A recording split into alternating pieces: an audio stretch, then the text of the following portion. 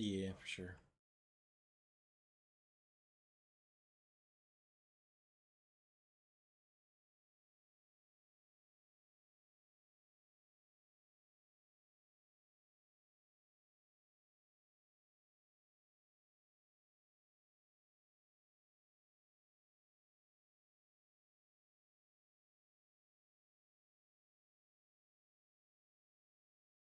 Oh, FYI, I am live. Sorry, I pushed the button without thinking about it. Hmm.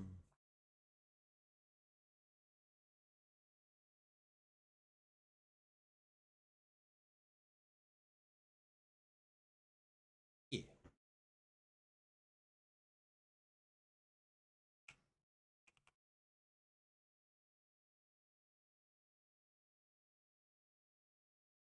Good, good. How was your day, love?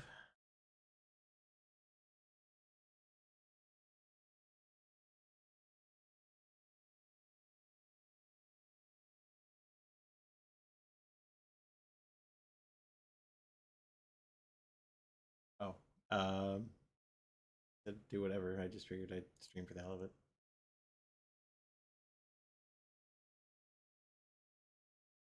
Fair enough.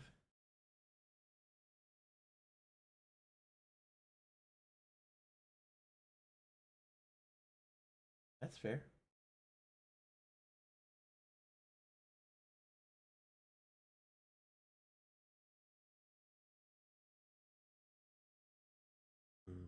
Need some music. Lo-fi.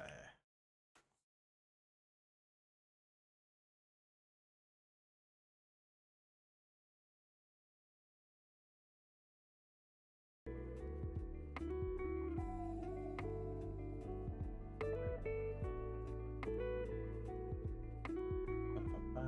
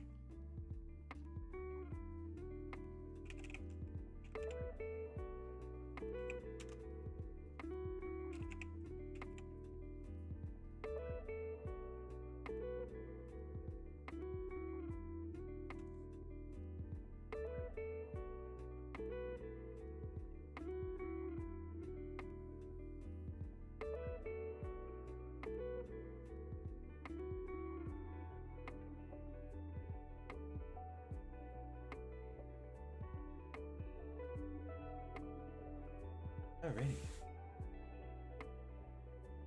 Goblin is live.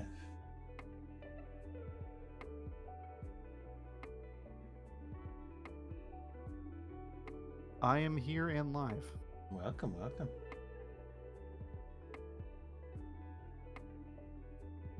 So, weird way to open this up, but I did want to apologize because I feel like I maybe didn't communicate everything the best. But very sorry. Yeah, it's more or less like there's no expectations on either of you to do anything like that. I just, want to have like a fun podcast episode with you guys on. I'm looking forward to it. Yeah. So, let me adjust audio levels real quick. I noticed in my last stream I was doing, I had a terrible bit of unfortunately, Qual, if you end up listening to this, I'm very sorry. You ever update your Discord and it changes your audio settings? Yes. Yeah. So I have to deal with that almost every night. Yeah, so that happened, and unfortunately, it didn't mute Koala, but like, man, You're a very quiet man. It was very, very quiet. Oof. So, let's set this to my background. Boom, boom, boom, boom. Guys, once again, we are in a transition period for the channel, so I do not have just a blank screen to put us up on. So, Yeah, I still need to get overlays, man. I'm so far behind. Honestly, same. What? I thought like that was like literally a Well, thing I meant yes, we have the pre-purchased ones. I meant getting like some backgrounds and stuff that are custom. God, you scared the shit out of me. I'm sitting like, wait a second, what? That was literally a gift. No, I got that. Yeah, I'm in the same boat actually. Like, I really need to get, like they're being made, but like I'm very excited for them. They should be coming up pretty soon. I was talking to Stormy recently. So, sorry, I'm adjusting some PNGs because we're using my desktop. Like I said, boys and girls, if you're watching or listening, listen. I know it's a little bougie, all right? Leave me alone. You know what? Embrace the scuff podcast. Embrace it. No scuff, no Echo love. has the one that a lot of the Renpy ones use for like the anime game for like the walking home. Like it works. It works. Yeah, right. It's like one of the default backgrounds in VTube Studio. Oh, that's awesome. I know that a lot of the Renpy games that I've played have that as like a walking home at night kind of like alleyway. So it's like I think it's like an open license image. Yeah, I was gonna say it's like not trying to insult it. I'm just saying it's like it's gotten around. Reminds me of my third wife. So I was actually just thinking, you guys just brought up a really cool idea. Like, what if we were to like do this kind of thing, but like do a podcast, but like do it in VR chat? Yeah. That'd I mean, really cool. we did that before with like you could always like get rolling as like there's a couple streamers that make they're like not the entirety of their channel, but a portion of their channel like a talk show, like think like Craig Ferguson kind of thing, like, and then they'll bring on people, talk with them, then talk with their chat, do fun things, and bring on new people. It's funny you mentioned Craig Ferguson specifically.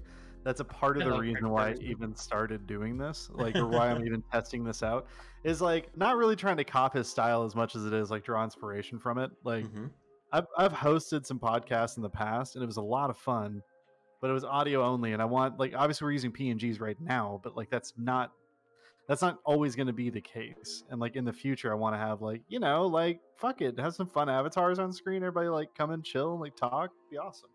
I mean, if you wanted to, if I had done, you'd want to do that, I could have. There's actually a setup on VR chat built in, just a native thing that lets you treat its in-game camera that you take pictures and videos with as a web camera, and I could stream that to Discord, and then it would literally just be me in VR chat, and then you can. I mean, hell, like, I literally could take like a 5-minute break and go into VR chat and just chill. Yeah, and you'd have a video stream just add to your stream. That's really cool. Might have a little delay with the way that works. Like, if we have a small break anywhere, I'll literally set that up and do it, because why not? It's funny. Yeah, for sure. Well, man, let's get into this. I don't even know. So this is the thing, is as both you know, and I've said a few times, like, you know, we're just kind of fucking around different formats. Like, all this is just kind of a pilot episode. Yeah. So listen, let's talk business, real shit. How do you guys like spaghetti? Do you guys like spaghetti with meatballs or meat sauce? What's up? What's going on? Tell me. Spaghetti. Spaghetti's nice. Like spaghetti. I always do it with meatballs. I don't mind. I can do tomato sauce, meat sauce, meatballs, sausage, whatever. Yeah, I like sausage meatballs, and when I was little, I always wanted the little ones, or not tiny, but like the end of your fork size. And now it's like, oh, it's all about give me that the giant ones. Yeah, hell yeah. It's like a sausage meatloaf. Give me a not meat quite apple. that, but you know, we can do that for you, Deck. Give me a meat apple on top of my noodles, please. Apple. Oh, that's a word I did not think I'd be hearing today. A meat apple. Nice. Think about the size. It's about right. Yeah, that's fair. Apples come in many sizes. It's cool. Okay, so if we got Granny Smith apples, what's that one gonna be called? I don't know. I don't know if we want to meet Grandma. Meet Grandma. Oh no, I'm being hydrated. Okay. But yeah, so how do you get that smooth brain question out of the way? However, you two, let's get into some damn history, some damn homework, my favorite subject. Yeah, whatever you want. So homework isn't a subject; it's a thing that all the subjects homework is a subject for me because I subjectively don't do it. Anyway, so no. So based on history here, right? I mean, how long have we known each other now? Like Cursive, I've known you a few years, and then Declan, I think maybe a few months less at most. Yeah, because I joined on Final Fantasy for a while shortly after. Yeah. What was that, 3 years ago or 2 years ago? Because I think I played for a year.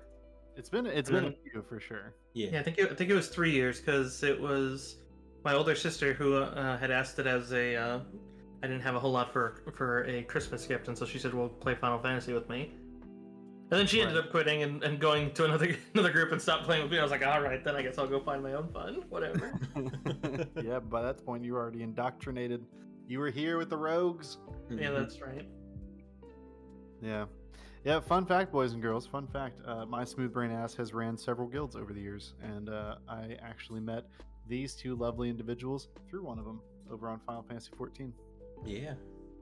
Mhm. So that was a few years ago whenever I was so bright-eyed and a, little rapscallion, you know what I'm saying? But that was actually a lot of fun. I don't know. I've been burned out on MMOs like the last forever though. Pretty much like since I quit playing. Yeah, same. 14. Like I recently picked up the Old Republic, but meh. I miss WoW, but I specifically miss my Demon Hunter and Legion. And it's all their throwback servers don't go to Legion, and also I don't think you'd have all your stuff, and that was a big part of what I loved about WoW. Was I had a lot of the achievements. I had farmed up a lot of rare stuff out of all the I literally had stuff that just wasn't in the game anymore that I could use for transmog. And so it's yeah, it's a lot of effort. Yeah, I know the feeling. I hopped on SWTOR recently. I was doing a collab with Katori, right? Mm-hmm. And check this out. Through the beauty of peer pressure, right? Katori, who's never done a full asshole dialogue campaign in Star Wars: The Old Republic. Yeah. So what I mean by that is not not necessarily an evil campaign, just picking the rudest option in dialogue every possible choice. And so we're playing, and I convinced her to do it, and it led to her murdering a Twi'lek. And it's all on stream. There's a clip of it where I was just like, "Oh my god, dude!" I fucking bait and switched her. I was like, "Do it." And then she finally did it, and then I was like, "Oh my god, you monster! How could you?" You were the Scree Palpatine. Wow. But yeah, I think that's been, I think that's been the latest MMO stuff that I've been playing personally. But I haven't done any MMO since 14. fair. Yeah, thinking of the Star Wars stuff, I'm just curious if there's the if you guys have that in in the back of your mind. Are you you realize that there's going to be some point where it's going to be and I'm not even speaking from spoiler. I'm speaking just from a writer looking ahead kind of thing, where it's there's going to be some part dark corridor and a lightsaber illuminates at the other end, and you realize shit just got real. Yeah, I'm honestly looking forward to it. If there's, I'm not real big in and especially in tabletop to do the whole sacrificial play. That's not usually my deal. I'm gonna tell you right now. I'm tell you, yeah, for sure. I didn't want you to die. All right, you can, from a meta perspective, you can ignore DR. You can ignore it. It's gonna be easier for you to kill them than me. It's better I die and you live. So. Oh god, yeah, those freaking Felucians. Oh my god, and that's immediately what I was thinking too. Is these guys don't even have lightsabers or anything. When those things hit the field, we're gonna be crying. It's gonna be, oh my god, someone's losing an arm. Yeah, I didn't want to be too far meta, but the moment you said I bypassed their DR, I was like, oh fuck.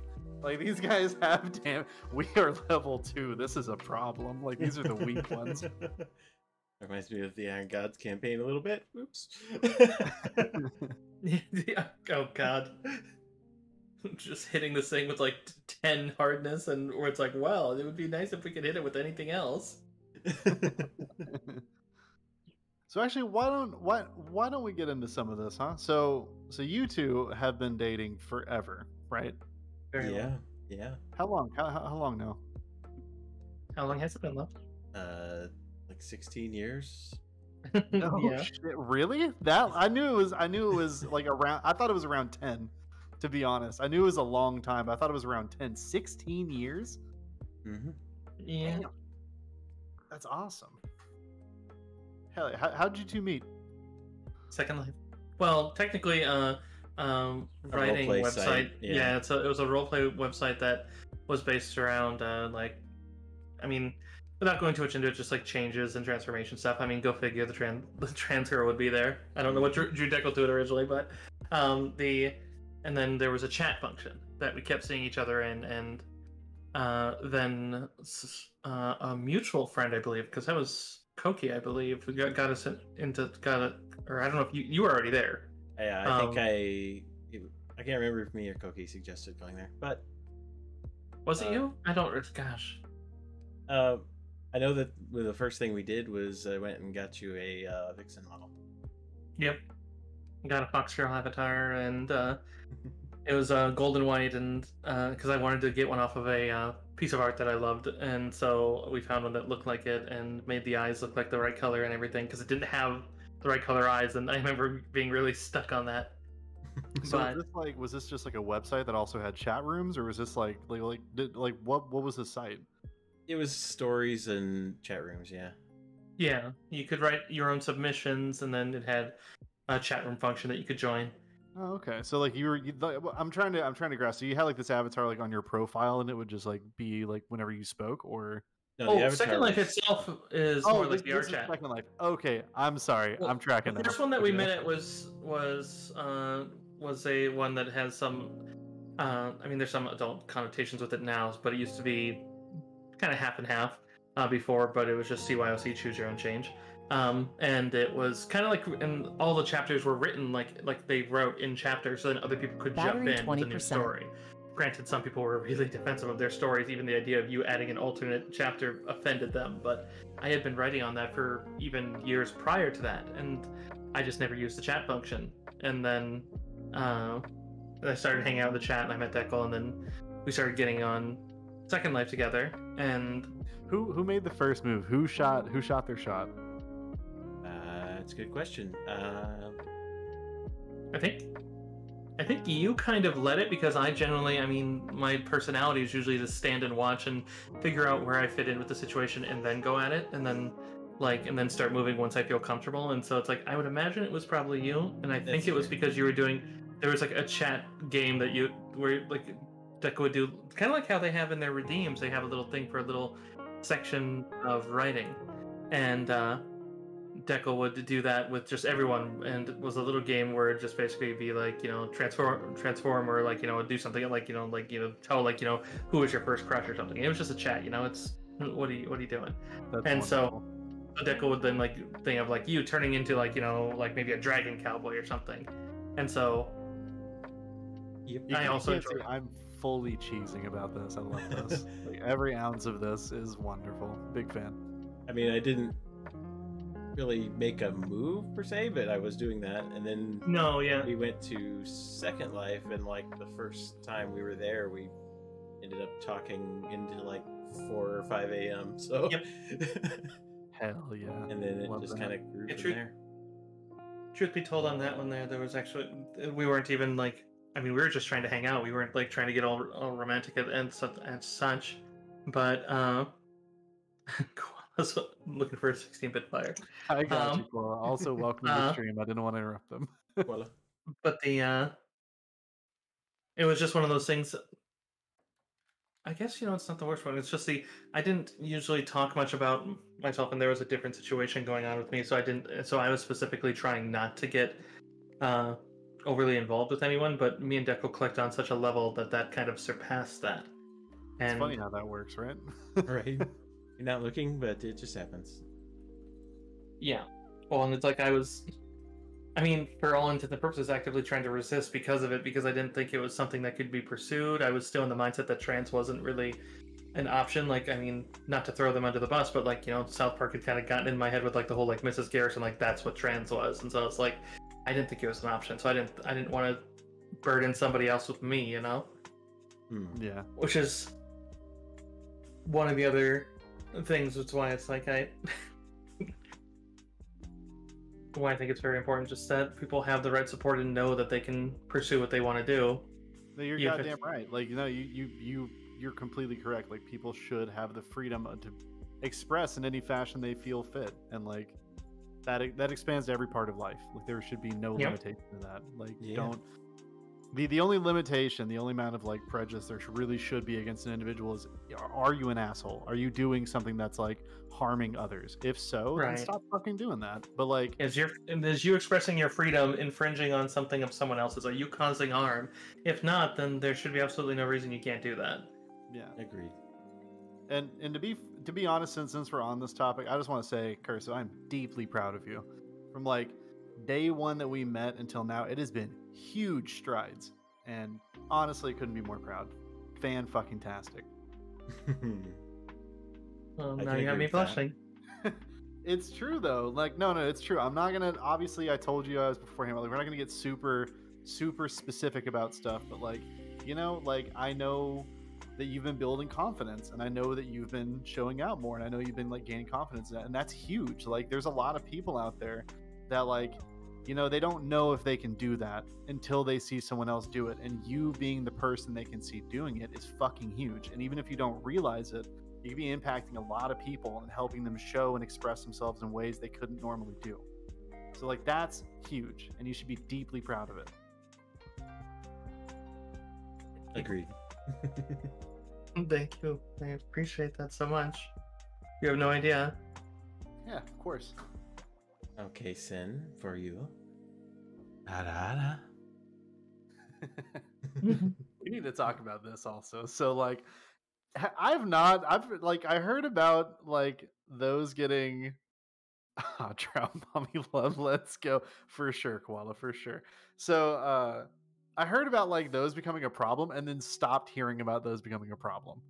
It like, was all almost like immediately. A couple viral posts of people reading it into the Twitch rules, but nobody's ever really shown any evidence that that's a thing. Oh, it's so dumb. People like to stir the shit and cause drama. It's like, well, because I remember like I told you both about it, but it was mostly just I had no idea, so I was like, hey, heads up, don't know if this is real, like maybe look into this. Yeah, I was concerned about it when you first mentioned, but then I could see like a couple of bigger streamers still had it going, so I was like, okay, these ones are usually fairly on top of the rules. So I think if you're going, like full ASMR sexy time, it might be a problem, but yeah, I feel like that's different. Like, if you're just like like full shots fired, if you're just gonna be Amaranth for like 4 hours and you don't have like the pull with Twitch to get away with it, then like, yeah, for sure it's a problem. But like but yeah, like anyways, back on topic a little bit. So the both of you, like I said, we've known each other for a few years now, and I wouldn't be sitting here looking at my chat and laughing about the fact that Koala has a little sunflower next to his name, and I think it's adorable, if it wasn't for both of you, right? So I want to know what exactly, like, I'm aware of your personal motivations, but like, what was the push? Like, what was the actual, like, when did you actually pull the trigger on like deciding to like start content creation, and why? Like, why did you decide to actually start doing it? Like, everybody talks about it, but like, what was the actual straw? You know what I mean? You want to start? I mean, I can if you want. I would actually say it was precisely a year ago. It was on, I mean, literally 2 days, or 2 days under a year ago, because I think it was the 5th. TFM Johnny, when I say Johnny, had made because we had talked about it, and it was kind of like the pipe dream, and it was like never really fully realized. And TFM Johnny made a collab video with a bunch of people, a couple who we've had the absolute delight to meet, like Adsy Slayer and such, that helped make a collab video to True Colors. They made a kind of a slower, kind of ballad kind of version of it, and it was gorgeous and it was beautiful, and it also showcased VR chat. And seeing that it's like, okay, they can move how they want, it actually spawned something less kind of pride based, but it was just the fact that you can be what you want, and like one big one was like love is love, stay true to yourself. And one of the things I thought of, and I looked at that, and it was much smaller, was just the I could use that to DM with, because like literally I was listening to it as I was DMing at one part, and the players were being obstinate at some part, and I had made the mention that you can't see it, but I'm flicking you off right now, as funny as that is. And so it's like, and then I stopped and thought about it, because it's like I've seen some of the avatars in the VR chat videos that, like, you know, Johnny or like Bewitch put out, where it's like they can flick off, and I was like, wait a second, I could probably run D&D from, like, I was thinking of rudimentary setting up something to make it think it was a webcam and stream it to use it like that. But then we started talking about, well, maybe we could just stream this. This would be kind of fun. And then it kind of grew from there. But then when it did, Deckel, I mean, was very, very smart with, like, well, we should plan it out. We should look at it like a business. We should make sure to register it to ourselves and, like, you know, okay, now how are we going to do it? Are we going to do it, like, utterly duo? We're going to make 2 of our own and make them side by side? What are we going to do? And Deckel was exceptionally right on every front. Yeah, it's wild to think, you know, Deckel somehow being incredibly intelligent or something. That's super great. That was never a doubt in my mind, but I'm just fucking around. I saw, you know, I kind of looked at how other people were doing it, and basically I knew we needed to go and get our name secured on all the socials. I knew you needed to use social media to progress on Twitch, having done it before and not gotten anywhere. So yeah, I just started basically. First thing I knew was we needed reference art, because, like, if we're gonna do a VTubing or streaming, and I know camera streaming wasn't an option for what we wanted, so went and got art and started just promoting. Yeah, we did field research. We looked up streamers, found out who we wanted. Not, I mean, more than just Johnny. It's like Johnny's great, but he does his own thing, and, like, you know, it's like neither of us is exactly singing talented. So it's like, okay, so where are we gonna make our mark? What are we gonna do? Was a conversation we had. So we started doing what we affectionately called market research, which is actually where we ended up meeting Pepper. We met Pepper's whole crew there, and a bunch of people through them. And so it's like, and seeing how successful they made themselves and how nice of communities they made, which is one of the standout reasons of why, like, you know, I ended up really, like, enjoyed hanging out with Pepper, like, in every chance I get, even since then. But it's just interesting, because you see that they, like, cultivate a level of kindness and such, and it's like, yeah, there were some parts of it that I like, for the one that I knew that I wanted for, like, my aesthetic, but it's like the big part came down to the community, and then that's where we had the conversation about stuff like, you know, where it's like, well, I definitely want to make sure that anyone LGBT is feeling safe. I want mental health to be a thing, because it's something I struggle with, so I don't want the stream to feel like that's an unsafe thing to talk about. At the same time, that also became a thing, because it's like, well, there's also things about that you have to be careful about, both legally and ethically, you know. So we made sure to be, like, misconstrued as, like, a psychologist, and right, exactly, and both like legally and, like, you know, you don't want the person thinking you're a replacement. It's like, but at the same time, like, anyone who's gone through, like, any of the self-help steps, or, like, you know, gone through, like, the darker edge, knows that, well, there is a step where, like, your friends intervene between you being alone and you going to the doctor, and sometimes you never make it to the doctor stage, and you still can get over it too, which is, it's like, not that it's recommended, but I mean, right. Well, so it's like having a good friend whenever you're feeling that kind of dark, whenever you're feeling that down, like, that's unbelievably helpful. So I mean, of course. Yeah, and I wanted to have a positive community. I think quality is better than quantity. Absolutely. 100%. Like, you can be edgy and get a bunch of attention, but it just generates, I don't know, bad feelings. You gotta keep being an edgelord to be successful. Yeah, you don't want to make a channel where you can't be yourself, because then you're gonna have to put on that face every time you go on. And so it's like, if you live that way and you can make a community doing that way, like being that kind of troll, then I mean, by all means, like, it's like, but, you know, not everyone's built that way, and not everyone's gonna want to go find a channel that does that, you know? Yeah. Right. And the more I've gotten into this, right, the deeper I've been getting into Twitch, and, like, the deeper I'm getting into, like, content creation, and, like, kind of, like, recognizing and pointing out the hustle of it, right? Mm-hmm.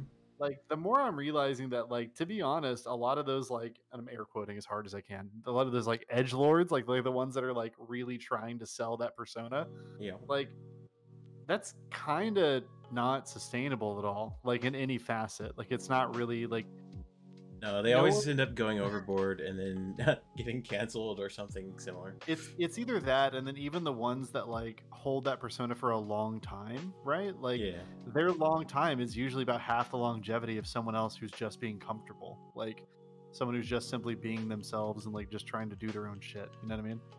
Yeah, and absolutely. Cursive already mentioned Johnny was kind of a big inspiration for me. I can't do the kind of content that he does, but I want to have that kind of interaction with people.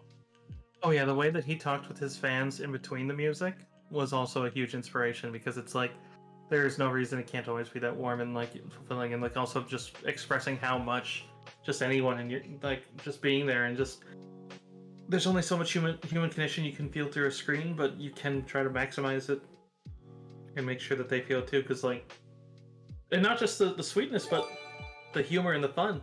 Thank you for the gifted sub, Sin. Hey, thank you, Sin. But yeah, no, I fully agree. And like, you know, it's remarkable. Like I've spent, I don't know, I can be extroverted, but it's not comfortable, right? I've spent a long time being in very uncomfortable situations in real life. And so like, I don't know, it doesn't do well for me. And I don't like being on camera. I don't like showing my face. So like VTubing was like a glove. And whenever I saw you two doing it and like having a lot of fun more than anything, I was like, oh, you know what? I'll give it a shot. And I don't know. It's weird, but it's very nice finding like a good balance to like interact with your chat. Like finding like, I don't know how to put this. Like it's finding a way to express emotional content through your voice. Mm-hmm. And like by emotional content, what I mean is like just, you know, like being genuine and like being able to express that without having to have someone see your facial expression, or without having to have someone like, you know, there for you to like touch their shoulder or whatever, and for them to get the point that you care. Yeah. And like it's possible, and it's very, very fulfilling when it happens. So I always knew you'd be a good fit for it, and it's like not just it, but like the one that made me know it was like after we had gotten started, but before you kind of like went like full bore into it. It was, we were playing Deep Rock Galactic, and it was literally like I think we had a conversation on it where I just basically said like, it's like you could literally like host a chat with us and it would be so entertaining just to watch just you, and like it was just because when it was more like, cause like we had like real talk, we had like we had goofy talk, we had like hey watch me do a flip kind of chatter, and it was just very fondly on a few of those missions. Like there was one in particular where you and I were in an ice level. We're doing an escort, and we were in that mission for easy 2 hours because we were bullshitting, and we were just talking about life, and it was awesome. Like that was really nice. Yeah, that and Grand Theft Auto, like the amount that you and I meshed in Grand Theft Auto, like, and not just like the super organizational of our reviews of the heist that Red Dead never had, but. Red Dead, give me crime. I am a fucking cowboy. Give me crime. What are you doing? Right? Give me crime. God damn it. We literally went on Red Dead and like hijacked our own train to like pretend we were hijacking a train because we were like, why is this not a thing? That's the biggest disappointing bullshit of all time. Like, let's play a game, right, where the entire premise, right, the entire storyline is debatably the greatest like Western robbery storyline of all time, okay? But then we're gonna give you an online version where you do the same shit but with your friends, right? Also, we're gonna hold the crime. Well, you had the best point of it. When we did that, you literally said that it's like having Grand Theft Auto with no cars. It's like what the fuck is the point? With no cars and no missions, really. Just freaking like world events. That's all you get. Like, we meshed so well in like just the heist aspect, but like we were literally I literally have a video still on my YouTube of just where we were flying and we were doing helicopter. Yeah, where you jumped out of the helicopter and got like beach volleyball spiked into the asphalt, and it was unfortunately you can't hear my half of how hard we're laughing, but you can kind of hear it a little bit through your mic, and you can infer it by how hard you're laughing because it just keeps growing because it's like I was dying. I was choking by the end of it. Yeah, that was a solid 45 seconds of no breath, like for sure. Like I had tears. That was a like, good day. Yeah, it just started with just like the little, just like, oh, I forgot my or my parachute, and then you just spiked into the asphalt at the speed of light, and it's just like, well, because like GTA, like anyone who's not familiar, hear me out. Hear me out. Cursive knows, like I'll be in shotgun in like the helicopter, and usually the way this goes is whenever I'm playing like GTA or something, I'm usually boots on the ground running people down, and it's great. Yeah. However, I jump out of this helicopter, and the way GTA works, anyone unfamiliar, is as soon as you jump out, if you have a parachute, it's immediately on your back. Like it just appears on your back, right? I hopped out, there was no parachute, and then I got fucking spiked into the ground like they were trying to score at a tournament. The blades of my helicopter, because I was in the midst of landing, and Kirk just had the tendency to dive out and then dive down a little and then open it to get down sooner, which is fine. Like he said, he was the master of being on the ground, whereas I was pretty damn decent with the aircraft, so I like to stay in the air. But yeah. Where's my parachute? Yeah, I immediately died. It was one of the funniest deaths I've ever had. I set my controller down on my desk. Like I didn't like drop it. I just placed it down my desk. I was like, I can give you a link to it if you want to show your chat it. I can. Yeah, absolutely, please. That was fucking funny. Oh my god. But yeah, I fully agree. And like a part of I'm not gonna lie to you, a part of my motivation for getting like VR set up and stuff is so we can play more heist games specifically. Oh hell yeah! I wish Payday worked better on VR. That was does it not work well on VR? Pretty lame. Well, there's apparently a mod that you can run around like VR chat on with it, so that's what we need to get because one of the people at our group was in here. Nick, I'll send it to you. So if you want to do it on yours at the same time, you can. You said there's a mod that, like you said, lets you run around. What do you mean? Like, you're not able VR to run chat, around? yeah, you have to hit a button to turn, and it always turns a set amount. You can set whether it does 10, 20, or 45. Oh, God. And then you cast yourself like you do in like the Rick and Morty game, which is not good for a game where people are shooting at you. You can still dodge physically, so when they're shooting at you, if you dodge, they will miss. But yeah, that's so. Yeah, it's like the first generation control scheme for VR games. It kind of blows. Okay, all right. Let me pull this up on stream real fast. Boo, boo, boo, boo, boo. All right, and then I'm going to just very quickly hide our reactives. Don't worry, boys and girls. Don't worry. You're gonna break it all. No, I'm kidding. Honestly, maybe might just do that.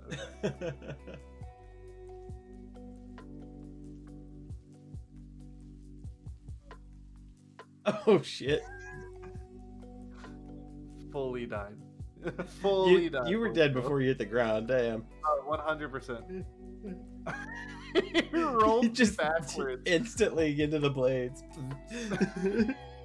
I jumped out, went into like the pose for falling, and then as the tilt happened, it threw me backwards and spiked me down. Oh, that's fucking funny. Oh my god. That was a good day. That was very. That was amazing.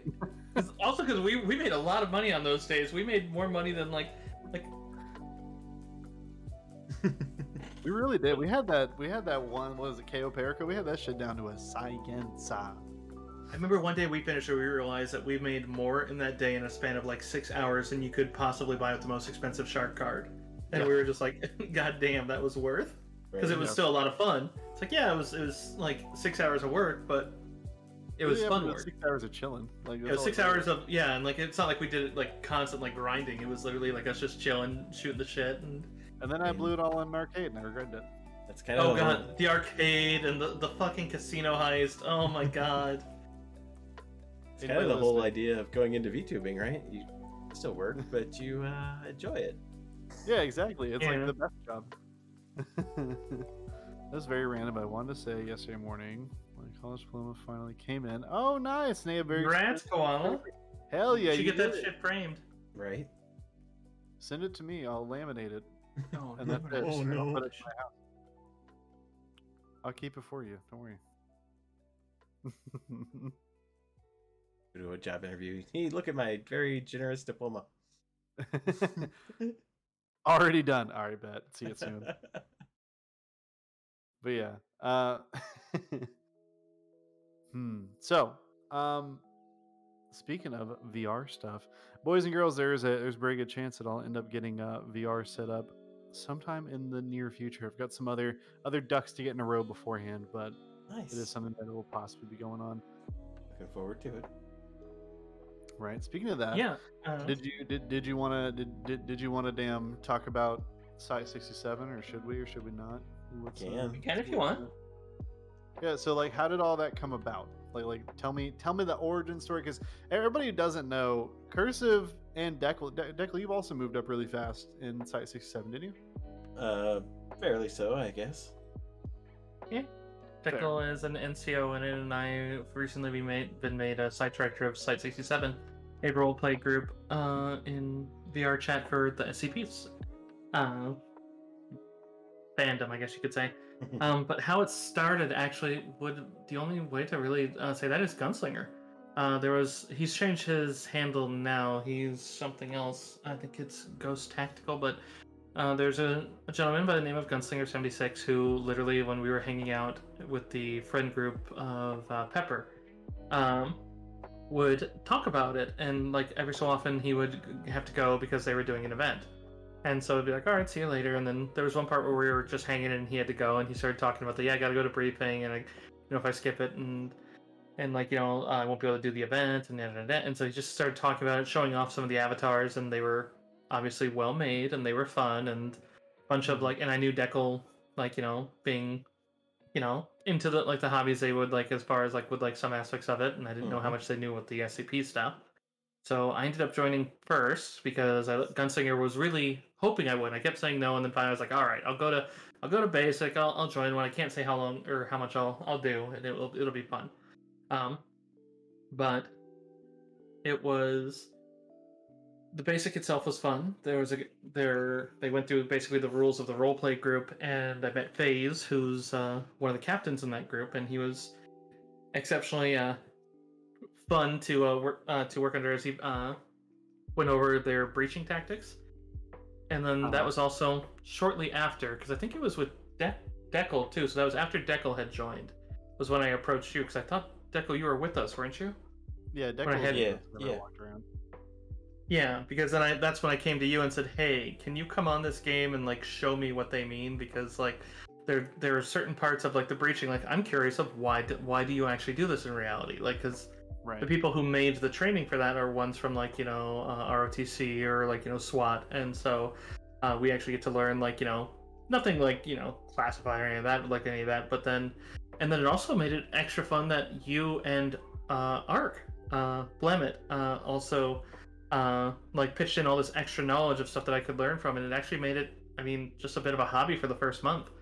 And so it's I got to read about that. I read about the SCP lore stuff because I browsed over it and loved the creepypasta aspect of it. I loved listening to the stories or reading the stories. Yeah, full disclosure, I plan on bugging your ear whenever I get 2 more follows and I hit that 200 for those readings. I was going to put a bug in your ear about any good SCPs out there for some creepypastas for me to read on stream. Oh, absolutely. There's a couple, there's some with major stories. I could tell you right now a couple good ones, but it'd probably be more fun to tell you off stream, so you could surprise everyone with it. Faux show. And then also, I'm going to tell you guys right now, this is not even a spoiler because I want you guys to know, okay? Part of the hype, right? Whenever that reading does happen, guess what else we read? We read in the fucking Garfield Mass Effect fanfic, all right? We're reading the whole fucking thing. By the way, anyone who's not familiar, it is in terribly broken English. It did not translate well at all. It is the worst, and I love it. Can't wait to read it. It's gonna be great. That sounds amazing. Yeah, I know of one SCP that's a beautiful story that will make you cry. So, well, hell yeah. We'll discuss like feelings. Yeah, we should put that one on the list too and have you read that one, because I know exactly which one you're talking about, because I can't even think about it without getting misty-eyed, because it's fucking A. Mm-hmm. Yeah, for sure. Get at me a little bit later about that. Yeah, Katori, I'm not joking. Garfield Mass Effect fan fiction is a thing, and I'll be reading it. We're at 200 followers. Also, welcome to the stream. Glad to see you. When you think of all the stuff that you've seen of fan art that's the really creepy, why does humanity do this? And you need to realize that there are probably more writers than there are artists, because art, a lot of people get really self, but people will write a story about whatever the heck they feel like. Well, also, like, I feel like there's, I don't know if this is fair to say, actually. I feel like trying to translate one's thoughts into like a story versus like trying to translate one's thoughts into an image, I feel like it takes a different kind of person, right? And so like I feel like there's more people that are akin to that. Like, not saying that it's not saying that it's easy to do. I'm saying that there's more people that are drawn to the aspect of like, I don't have to, like try and draw this figure perfectly. Right, you use words every day. You don't use drawings every day. So of course, even the most mundane, like, novice writer is going to be better at it than, say, like the most mundane novice artist would be at drawing. So it's like the most novice artist is me, by the way. I can't draw stick figures. Yeah, I'm not very good at drawing. I can write stories though. I can draw a little bit. Yeah, I just need to practice to get better at it. Yeah, I'm so bad at it. If I draw a stick figure, he is an amputee. I'm gonna tell you right now. His legs are not gonna be even. His arms are not gonna be. It's gonna be a bad time. But yeah, I actually, honestly, I've been trying to not broach this topic. To be honest with you guys, I've been trying to not broach the topic of tabletop because I know that the both of you are deep into tabletop. So the last thing I want to do is like talk about it this whole podcast and like burn the both of you out. But not burnt out talking about it, but go on. But I will say some of my favorite stories and narratives have been coming from my tabletop experience with the both of you, right? And it's been fantastic. Like, and Deckel, I don't know what it is. I don't have to discuss it's very strange in the best of ways. All right, let me explain this. All right, let me explain this. Okay. So, in the best of ways, it's very strange that I don't need to say anything to you for you and I to be on a similar vibe as to how in the hell things are going to play out, generally speaking. Like, yeah, example, exactly. But like example, like, we did that really cool thing where we both got like, we were both taking advantage of attacks opportunities and like killed those two stormtroopers, whatever. Mm-hmm. And then like, just other things like, I don't know how to put it. It's very nice. Like there's some natives like synergy there. I really appreciate that because like don't even have to say anything about it. Just kind of happens. I am curious if you have other favorite moments you'd like to share because that makes me very happy. And I don't actually get told it that often. Yeah. Well, all right. So first off, huge fan of Mummy's Mask. Big fan of the whole concept. Monkeys? Like I haven't monkeys. I haven't. I don't know if it's been reflecting, at least to like, I'm mostly talking to my chat at the second. I don't know if it's been reflecting on stream. I don't play serious characters in tabletop. My bread and butter has ever been the comedic relief. And so like, a prime example, Crimbus Bumblefern, my current D&D. Oh my God. Yeah. that is my shtick to AT. Like that is my comfort zone. Your Goliath in Krista's game. Yeah, my Goliath and Krista's game for sure. But like playing a character like Sarik, where I'm intentionally trying to be socially awkward in a world that's already fucked off, is it's just you do a really good job at world building, right? And I haven't had a moment in Mummy's Mask where I'm like, I know exactly what's going on next. Like it's not been like that. It's very fun. And like the whole like Five Nights at Freddy's thing that you did, like that the shout out to like Five Nights at Freddy's, then it immediately dropped Nikki. That was so good. I'm glad you enjoyed it. I had fun doing that. Like, and I loved that I knew Nikki would be playing with all the sounds on, and so I knew because I played that at the just above off sound.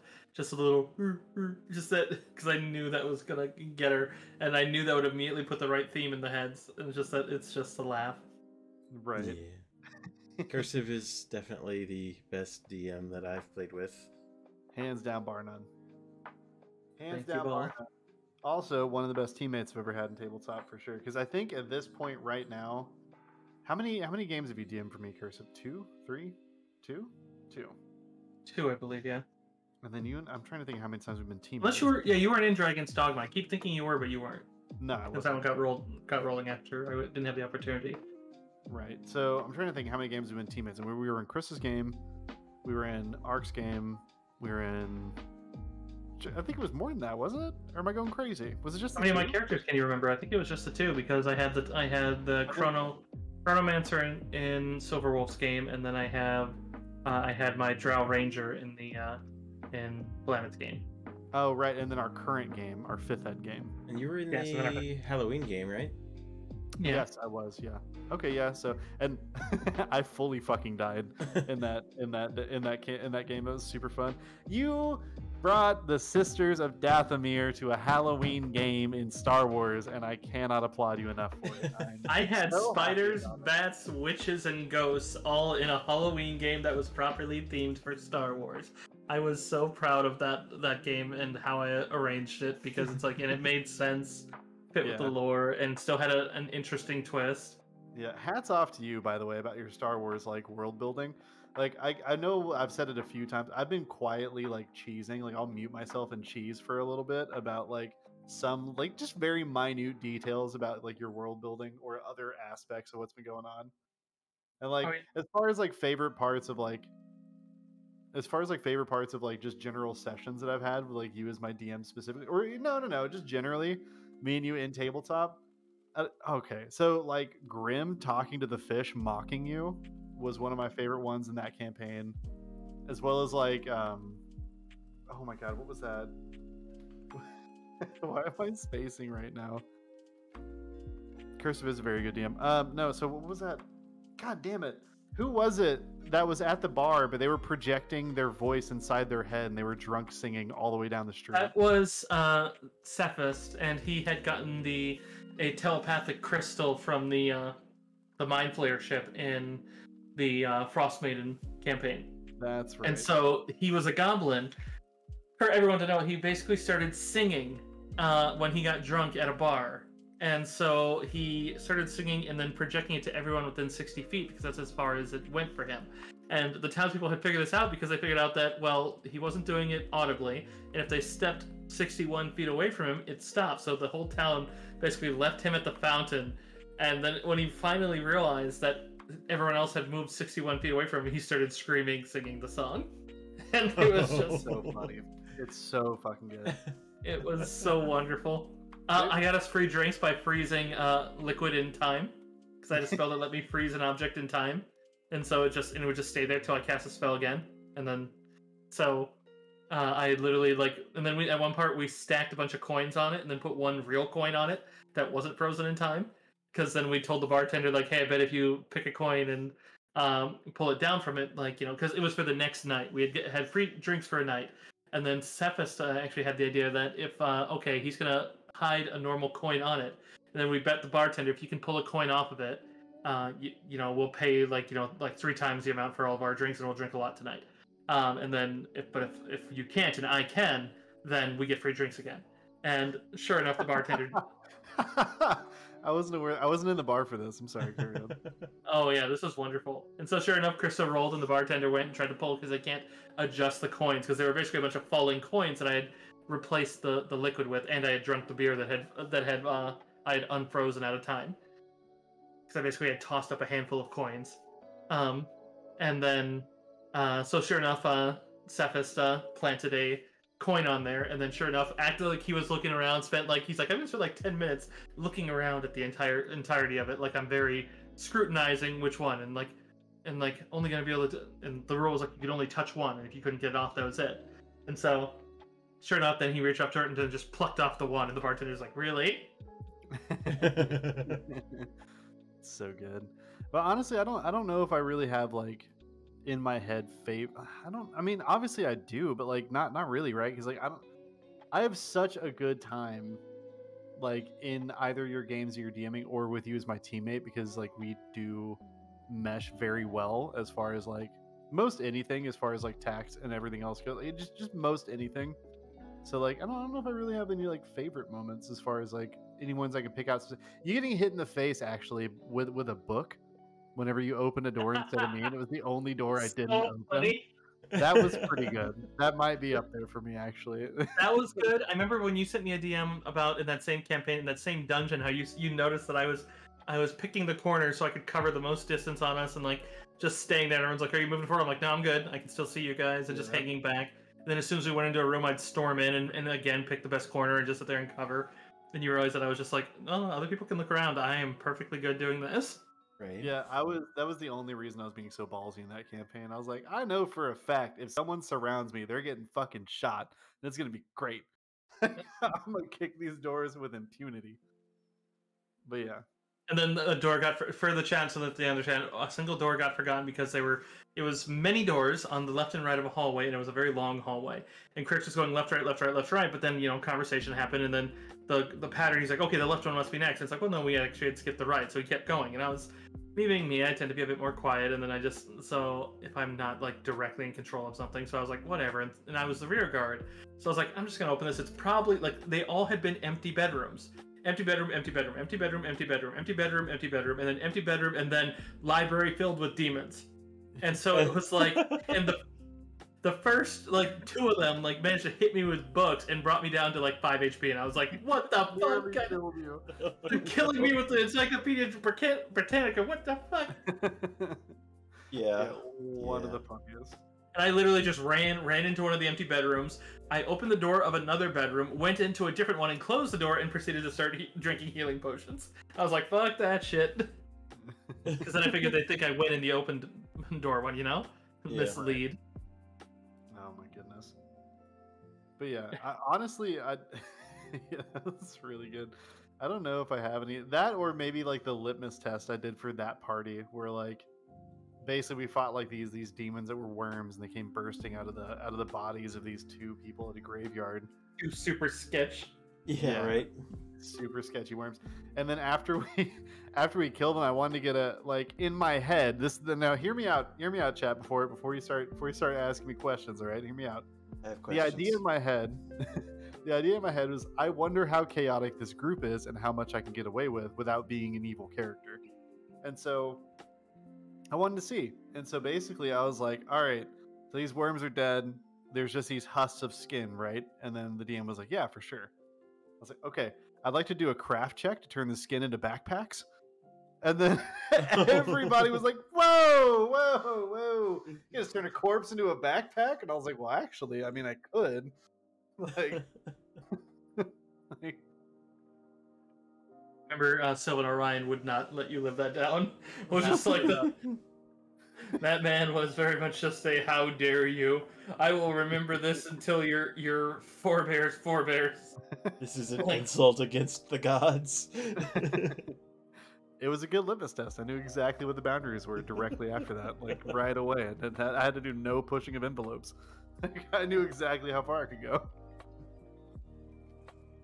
Why can't you just turn a corpse into a backpack? What else are they good for? Mulch. Anyways. Them eats? Them eats.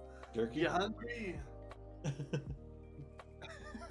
I mean, Deckel notes from our first D&D game, because Deckel, this man sent a Draco Lich at our, granted caravan with NPCs who could also assist with it, but like, we were like, I mean, I was higher level because I didn't have templates and the rest of the party did, but literally, I mean, I was not that much higher level, I was like level 5, and a Draco Lich attacked our caravan, and it's like, dear God in heaven. But after it died, I went over and like, I was like, alright, so I'm taking like it's like thigh bones, I'm taking its fangs, I'm taking its claws, I'm like, I literally started grinding up the smaller bones to make an ash paint as I carved in etchings for my thigh bone staff, and then painted like basically an ash like dark paint to make it even darker black on the interior of it. So I was playing a necromancer. A necromancer in secret, but she was basically hiding it. She was basically, because elves don't make liches in the D&D world, they make Belnorns, which are basically, instead of being bound to a phylactery, they're bound to a concept. And so she was she was actually supposed to be a good person, being led by evil people. And there was a whole story about that, but she basically wanted to become a Belnorn and then make a academy devoted to plummeting the depths of evil so she could define it. Like, she would do all the evil things so she could put it in a book and be like, here's what it does. Read this. As terrible as it is, this will teach you, like, this is 100% accurate. The problem is, like, after the process, and she was basically corrupted and found too much, I don't want to say joy, but she was too driven to continue it. And so she basically was... What was that, Tickle? Oh, I said thanks for hydrate, yeah. So basically, like, and then also to do it, like Declan had decided that she will also have to do a great evil like a lich does in order to finish it because she's devoting to that evil craft, and so it's like that makes sense. And so she also ostracized herself to the party, and then in my opinion, the worst part was she started releasing these books all across the countries, and it basically every single one had a preface of "thank you to," and then listed off the party for making this all possible, as she listed off like how to flay people. Yes. Oh my God. Thank you to my good friends for, taking me on this adventure and not killing me. I mean, and that's the thing, like she was wholly like just like she seemed like an evoker. I played her like she was supposed to seem like an evoker, and she was, because she was a necromancer mixed with a specialty in acid magic, because like that's where she had stored like some of her key stuff, like was in basically a pool of like literally unbeatable acid, and then like magic to surround it so you couldn't get. Oh, it was great. Yeah, I realize I'm rambling. But, no, you're good. That does sound really cool though. My first actual D&D game that I ran actually was Deco had handed over the reins, and then I ran a game where they because they had the choice of it, what they wanted to run. They're like, well, we think we'd want to stop her. I'm like, all right, we'll do a campaign where you go and you defeat her instead. And then it actually became a campaign where the majority of the party wanted to save her instead, and basically convince her to turn away from it. So she actually became a recurring NPC. She's actually still alive in my Pathfinder games, because my Pathfinder games canon runs under a dimension hopping, because that's what my original D&D DMs, there were 3 DMs who rotated between the 3 of them, and that's what they always ran. And so, they always ran, because then, I loved it because one of them basically started the concept and the other 2 picked it up, where it was basically they wanted to make sure that everybody entered the canon. Your characters would always enter the canon if the campaign was a success. They would take over your character but play it in the spirit that you did. They would try to mimic the way you spoke, so that your character had immortality in that way. And so I was like, and then a lot of us who left the game and like didn't play with them, we'll still post up in Gmail and we'll talk and we'll be like, yeah, this is what's happening in this variant of it, and then we'll sometimes take from each other's, because it's like, why not? It's like, so then it's like, because it's supposed to be like, and it was literally because we went from Grey Wolf to we went to Eberron, then we went to Forgotten Realms, and my character was an Eberron drow who basically got not by a direct witchcraft. She got it because she wanted to gain power to save people in the moment, and she wished for the power in order to be strong enough to save the rest of the party, because the rest of the party was TPWing when I was away, because I'd gone the wrong way and basically got split up, and basically it was one of the things like, yeah, you're not going to be like, literally they got shunted to another dimension. So I was like, that's fair. And so I love that, because like it feels like the overarching theme is like, hey, here's my version of this, is basically just like, hey, here's this other dimension, check it out. Like, it's super cool.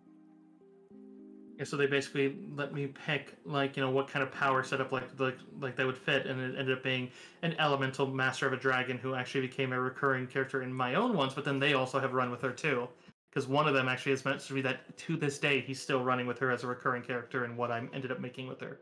I love that so much. But yeah, it's so much fun. And so it's like literally almost actually just over 2.5 decades of lore that of just like collab. And so I try to put my own players into that now. I'm sorry, you said 2.5 decades? This has been going on for that really? Yes. the same universe, the same canon, the same universe. Yeah. Do you guys have it like written down? We have an email chain. You've got to do something with that. You got to like, I don't know, do something with it. Part of her campaign. The fact that you're in one of my canon Pathfinder games means that you're part of it. You're part of the online canon of my Pathfinder universe, which includes that, which has dealt with it. Like when I alluded to a thing called a weekly. Actually, oh no, that's not streamed, but if you hear me mention the weeklist campaign, or like they're actually Site 67 got the weeklist because I literally Nikki helped me port them over so that like Site 67 sees the weeklist true to form.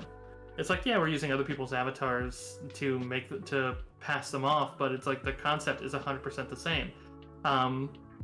There is like one of my best games I called my hub game, which was also known as the monster game, where the players get to play as monsters and like from the monster manuals, and it was solely focused around reuniting that character because she had split her soul into a bunch of different shards, which is a concept that actually came from Deckel's game. The idea of splitting someone's souls into prerequisite parts in order to strengthen, like, it was basically a kitsune, like nine-tailed kitsune, who, when role-playing and working with Deckel, one of my characters decided to split her into, actually the same Belle Norn, who's known as Night Angel. She split a nine-tailed kitsune into one-tailed kitsune with all the different facets of her personality, then helped them gain experience and clout and magic to become nine-tailed in their own, and then she undid the magic, so they became a, like, you know, basically a goddess of reality. But that was because they all were bound to her, was then very much entranced with her. So it's like, all this is part of the canon. And so it's like... But like, what I'm saying is like, with the amount of stuff there is, I mean, like, I don't know, like, make like a book or something, you know what I mean? Like a series or something. Like, I know that it's happening quite a few actually. But... I have nothing published, but I have a couple things. I have everything for the monster game written down into a couple document files. I have 2 PDFs that I've devoted to my Kingmaker game, one of which goes over the entirety of all the maps that Paizo made for Kingmaker, and every single hex has at least 3 other things. Normally they would hide about 25 things in each map for each book, and then you would find them over the course of the game. Some would be very obviously found, some would be even landmarks where they're sticking out of the ground, and some would be hidden. I put at least 3 more in every single hex, so that it's much more in-depth. I put ancient history down below, so if you went under, like, and went, like, if they spent the time to spend it archaeology style, they could find, like, what happened in this area, and, like, literally, like, if they sent, like, you know, someone to study it or use magic. And I have that for the entirety of the map. It's 256 pages long, and it's literally, I put overarching stories in there. So, like, the ground itself tells a story of 3 different wars that were cast over this land. And then I also have an entire campaign written that is 6 chapters, just like a Pathfinder one, and is waiting, and the only thing it's missing, it doesn't have art, and I need to balance treasure. But otherwise, every single encounter is written, the entire plot is written. I finished it before Wrath of the Righteous, actually, but it has some notes that play very similar, but it deals very heavily with Absalom. But, and then finally, I have a custom world. If you know the website MindMup, which lets you make a MindMup. I'm not familiar now, but that's pretty cool. You know when you make a thought diagram where you, like, basically have this feeds into this, and you connect it with lines and arrows and stuff like that? Yeah. It does that. You can do those. You can make them for free. I literally maintain, it's only like $10 a year, but I maintain a yearly subscription to them, because I have 3 on there that are bigger than, if I were to print them at size 8 font, not even like full font, they would take up a bigger space than my bedroom wall. And there's 3 of them, because I have built, really, it's mostly done, a custom world.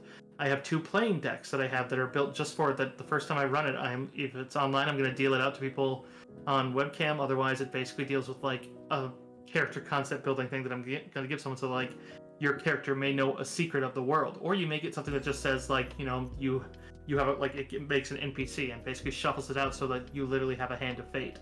And so it's literally something I'm trying to build to get my Pathfinder game, so that you guys will eventually be playing in an utterly custom world that has canon that still connects not just to Pathfinder, but to Forgotten Realms, to Eberron, and to Grey Wolf, all the way back.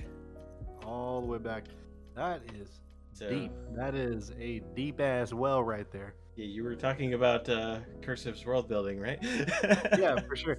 This is why, and I've said it before to a shitload of people, like, Cursive is, like, bar none, best DM and the best storyteller that I've met.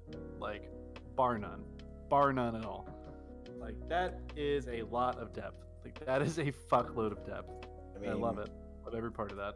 It would be awesome to publish if yeah, cough cough, wink wink. Right. Yeah, I need some fantasy artists to help out and do the art for it. You know? Yeah, I would love to get the campaign one done, just because that one would be the easiest to do, because it's easily put. Because, like, I mean, all of it would be amazing, and honestly, with my vocational woes, that's probably the one that I should really consider. I mean, the King. Go ahead. The Kingmaker one would be easy, because the Kingmaker one, it's like, well, I just have all the hexes numbered and literally has no direct references to anything that Paizo made, so it'd be easy to make as a third-party supplement, like what the Legendary games do for all their ones, like what I use for Mummy's Mask. I mean, Festered Sun is a Legendary game supplement. Well, if you ever want someone who like knows how to build, like, or not build, if you ever want good artists that know like landscaping art or like, you know, like world art, stuff like that, I actually know a couple people. If you ever are curious, but like, just let me know, like, if you ever want to reach out to them. If I was ever in a state of better wiggle room, or if my channel got to the point that I could live off it and like had enough that I could start setting away, I would certainly, like, because I'm big on like budgeting, you start setting stuff aside for each thing. I would literally like make like a jar for each of those and just be like, okay, this is going to be this step, and just get it growing. It's just right now I'm just trying to get to the point that I can do that. But I do think that would pay. That would be very fulfilling, and then I could also put, once it got fully rolling, I could literally devote my time to it, and I would love doing that because I knew. But anyways, I have jabbered for like. No, you're fine. No, you're good. I asked you about this. Like, you don't understand. The whole point of this is basically me in the kindest way gaslighting you and then letting you roll. Like, that's the whole. Well, I mean, yeah, and I'm susceptible to that. If you get me about something, if I am. No, it's fantastic. That's the whole point. That's what I'm poking you about. No, I definitely would like to help any way I can to get this rolling, because it's. I've already written this down in a particular folder that I have about particular personal projects. So, already been written down. There's a pin put in that. Expect to hear about it. Polite Gaslighting is my band name, Koala. Yeah. I mean, I would love to, like, not as much as I don't want to. Oh, I just cut you off, Deckle. You go first. I was just saying, time has been such an issue, but I really want to get things rolling to the point we can make this a more, you know, financially sound adventure. I mean, if I can get to a point where I'm not worrying about, like, making enough for rent and my basic living things, my current one is basically get to a point where I can stream in the early day, unless it's like an evening streamed game, or like, you know, Site 67 streamed, and then basically just make that regular, because then I could always be here for anyone else who is, because I know that, I mean, hell, a lot of our friend group and stream group alike are, some of them work in, like, but there's like always a day where someone's on and someone's not, and so it's like I'd happily help out anyone who wants to, or just hang out, because I love, just like, I've had a couple where I just was commentary on their game but in their chat, so it's like, why not? But because like I would happily devote the same time that I do for work for that, but I just have to get to the point that I can do that. But I mean, I was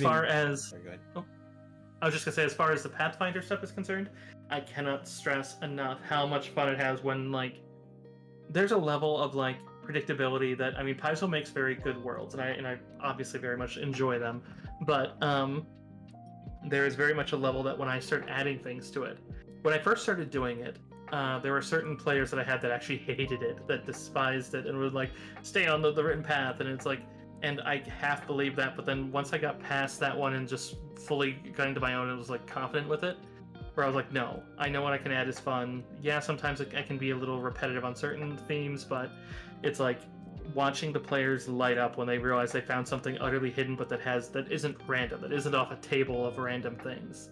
Yeah. That is like, this was meant for you to find it here, and it actually, and then, like, especially once they realize piece A connects to piece B and causes something to happen. Like, it's literally like watching somebody do an escape room and finding the answer, and that elation, and it's like, oh my god, it's so satisfying. Yeah, I kind of wanted to, like, ask you about this a little bit as far as, like, under the hood stuff goes. Like, I'm sure it happens from time to time, right? But, like, how much have you had to improv? Like, how much has it been, like, okay, a prime example, one of my favorite D&D campaigns, it started from a module, right? So it started from, like, a one-shot, okay? And and check this out. It started, really, the campaign started at the beginning of the module and then immediately was derailed. And what happened was it was this DM's first time DMing, right? And the PCs, it was like their first or second campaign. This is back in like 3.5, I believe. And basically, the beginning of the module, it starts off with a wedding, where I think it's a princess is getting married to some guy that she doesn't love, right? And the whole party unanimously was like, fuck that. We're not going to sit here and watch you get married to someone you don't like. So they knocked him out, knocked her out, and then kidnapped her and started running. Oh, right? Shit. It was a part of narrative. It was not even a part they were supposed to interact with. This was supposed to be like a part of the setup. And like they fully kidnapped her and took off. And then the DM basically had to start improving like what in the hell was going on, because this is so far derailed. They didn't know what to do. So they improved it and basically made it to where like it ended up becoming a homebrew campaign where basically it was essentially like what's I'm looking for? Where basically the princess is like almost like Stockholm syndrome and is like, thank you so much for rescuing me from this wedding. And then like they're also being chased by like the law and all the authorities like in the area because they fully kidnapped a member of royalty. Right. And like it's just really cool. But like, how much have you had to improv on like a regular basis within your campaigns, Cursive? I would say it's a skill that is fairly important to any of them, that you're not. The biggest step is always you have to talk to your table and understand what they want. And you need to, and that's the kicker there, is understand what they want. And a lot of people get stuck on to it's my game as the DM, or it's the player's game as the table and the DM. And it's just I often have said it to Declan, where it's like, it's about the table's fun, and that includes the DM. And so like, in my games, writing a story together. Like that's right. Yeah. But the big thing of it comes down to with like, I had a guy who was actually kind of toxic looking back, but well, kind of really toxic actually. But he was very much the thing of it should always be in the player's choice. And so when I ran for him, I was running VTM, Vampire the Masquerade, the Old World of Darkness one, which is a great role-playing system, by the way. If we ever get the chance to play, I think you would enjoy the hell out of it, Griggs. But the big part of it was he thought that it should always be in the players, and like literally when I sent them obvious clues that this is the plot here, they would run the other way and then expect me to keep making it. And they did that a few times. Anytime the story got involved, he actively would have them evac because he's like, it's the logical thing to do, even though the story was like literally about averting an apocalypse. And so it's like, it doesn't really make sense. He was having the PCs like literally run away from narrative. Yes. Yeah. So like in VTM, you basically have a couple factions. You have basically the vampires that are trying to blend with civilization, called the Camarilla. You have the Sabbat, who are the ones who are trying to be like Dracula. I am the predator to your prey. And basically I was using the Setites. If you've seen me, I absolutely love Egyptian anything. And so, and this was one of my first games I ran for them, because I had actually run digital games on a video game version that let you DM. And so this was my first try with the live group, because one of my players on the digital one convinced me to do it.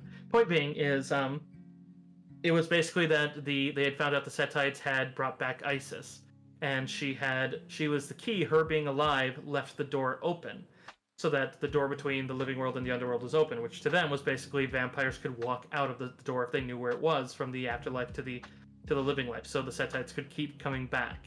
So instead, they just left, and because I had based it in Minneapolis, and so they decided, well, these are too dangerous, and they know where we are. We'll just leave, and they left to Chicago, and I made a whole new story for them. And then as soon as that one got really heated, because I made that one about hunters and how there's a hunter who liked working with vampires. They tried to kill her just because they didn't like the fact that she seemed like you know, a little DMPC-ish, but it's like I literally made her to be like a vampire hunter that didn't want to hunt. I based her off of fucking Buffy, and so it's like. And so it's like they literally shot her in the back. She survived and managed to like actually like kill the guy who did it. And then like they ran away from that because they were afraid that she was going to join with the other hunters. Logically, so they just shot her in the back with a shotgun. That sounds awesome. It does make me want to DM a lot, because I do like to flex like some improv. I want to get better at it. So. Oh yeah. And then so it's like I literally like had to run with all the shit on the fly, and like, but. That actually really helped me get better at improv, because doing that, he did the same thing for every game system we ended up playing. And it turned out that, yeah, the guy had other problems, but, Hey, random guy out there, listen here. Hey, listen here, sir. Never run away from the narrative. Never. Don't ruin your table's fun, you son of a man. Well, that was the thing too. Is like, yeah, the rest of the table ended up saying that they really hated it, and so it's like they liked the campaign, but they hated that he was demanding that they left. Yeah, there's like no way that's enjoyable. You're in a literal role playing game, and you're physically leaving narrative. Like, there's no way you enjoy it. Every encounter, no way you enjoy it. That's never happened in any of our games, right? Right. But yes, there's a fair bit of improv in almost all the games, and like literally, there was a game that someone in that group designed called Nexus. That is his baby that I absolutely love. It's a mixture of Sliders meets the multiverse. Where it's basically everyone in the campaign can make whatever you want. It can be canon or it can be utterly uncanon. It could be straight out of your head. Our first game I was playing, a Left 4 Dead 2 Witch. That was as if Left 4 Dead happened in the 50s instead of the 2000s. And then we had a Warhammer, normal Warhammer Dwarf, a Warhammer 40k, what's the word? Necro, or I think Necro. Necron? I think that's right, yeah. And then we had a D&D rogue. And so it was just this crazy, like, mishmash, and then, like... Imagine being the rogue, like, everybody else is like, I am the destroyer of every third moon, this is wild, like, oh, I'm the pinnacle of this crazy-ass epidemic that's wiped out humanity, and you're like, I could find traps. I just like to steal stuff, dude. The rogue actually ended up being the most dangerous one because they kept stealing shit and being anti-party. They were very much that kind of rogue. This same player did that in my VTM game too. Oh my god, this is a rather I keep heading to tangent upon tangent, but so VTM I was basing off of everyone's, and I basically came up with the idea of, I called them hellhounds. And it was basically dogs given vampire blood, because in the VTM system, if you give other humans your blood, they become your servants and they become ghouls. If they're dead when they do it, they become vampires. And so I treated it that if they do it to dogs, they can get hellhounds if they're alive, and if they're dead, they turn into greater hellhounds, which basically are like, they can't be controlled; they're just wild. Point being is, he was playing Malkavian, the insane ones. And there's a common trope called fish mouth, where they do random dumb shit. This guy didn't get the gun he wanted from the first newbie vendor I sent for them, and so he decided to not shoot the vendor, but a random member in the party, because they didn't have a P90. So he shot a party member? He shot a party member, which turned out to be the toxic player, who was a fire mage. Who vampires in that system are very weak to fire, so he ended up getting crippled in a way he couldn't heal for like 2 in-game weeks. So it was like, and the sessions are very long. What does that have to... Hold on a second. Pump the fucking brakes. All right, so you go to a Come and Go or like a Quick Trip or like any kind of gas station or convenience store, right? You walk in there and you're like, oh man, these guys don't have the particular kind of chips I like anyways. And then you pull out a handgun and put one in your buddy's leg. Like, what the fuck is your problem? See, every vampire in VTM has a flaw, and you're supposed to pick up madness of some sort and define it. To put it in perspective, before this, I actually have a flagship Malkavian that I love named Garrett. And his whole thing was he sees the entire world in chess. He can only speak in chess analogies. However, it became a very cool concept that a lot of people like, because he would basically call everybody a gray piece. And he would define you by how much power he felt you had, be it socially or powerfully. So, like, you know, like, you'd be like, okay, you're a gray bishop, you're a gray queen. He would call everybody gray or beige or like, you know, something like that, because he didn't know whose side you were on. If he utterly trusted you, he would give you a color, and that color always matched what he was wearing.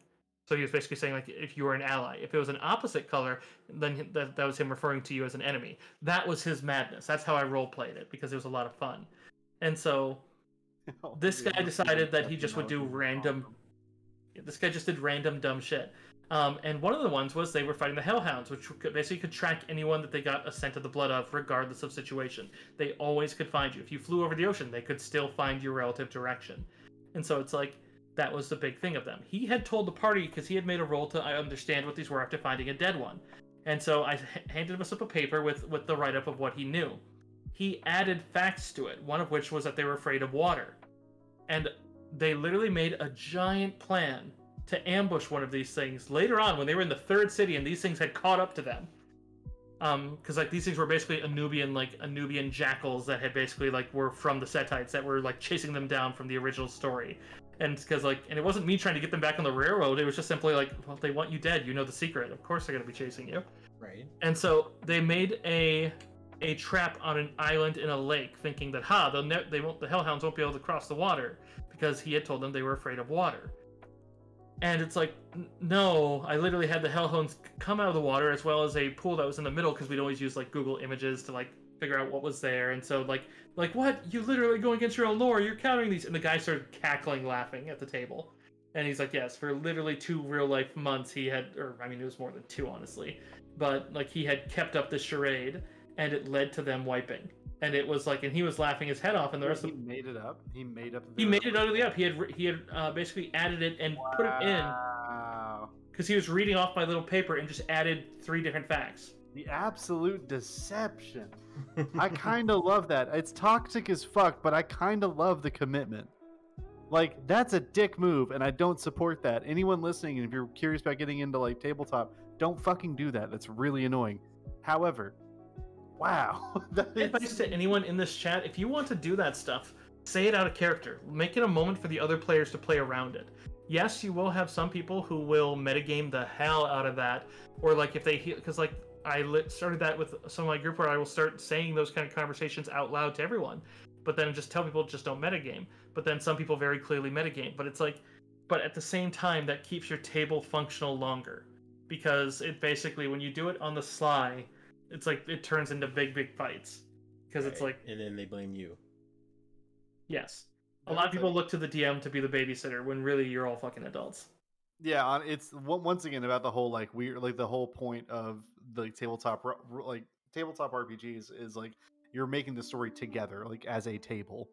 So like no, like the DM is not your babysitter, like they're your peer, like they're just simply conveying what you're seeing around you, and then you're playing within it. Like that's all. Like, it's really not even on like that level of dickness, but it's really annoying when 1 or 2 people don't want to engage with like telling what they want. They, basically talking about anything that game wise until they just pull shit out of their hat. Right. Yeah.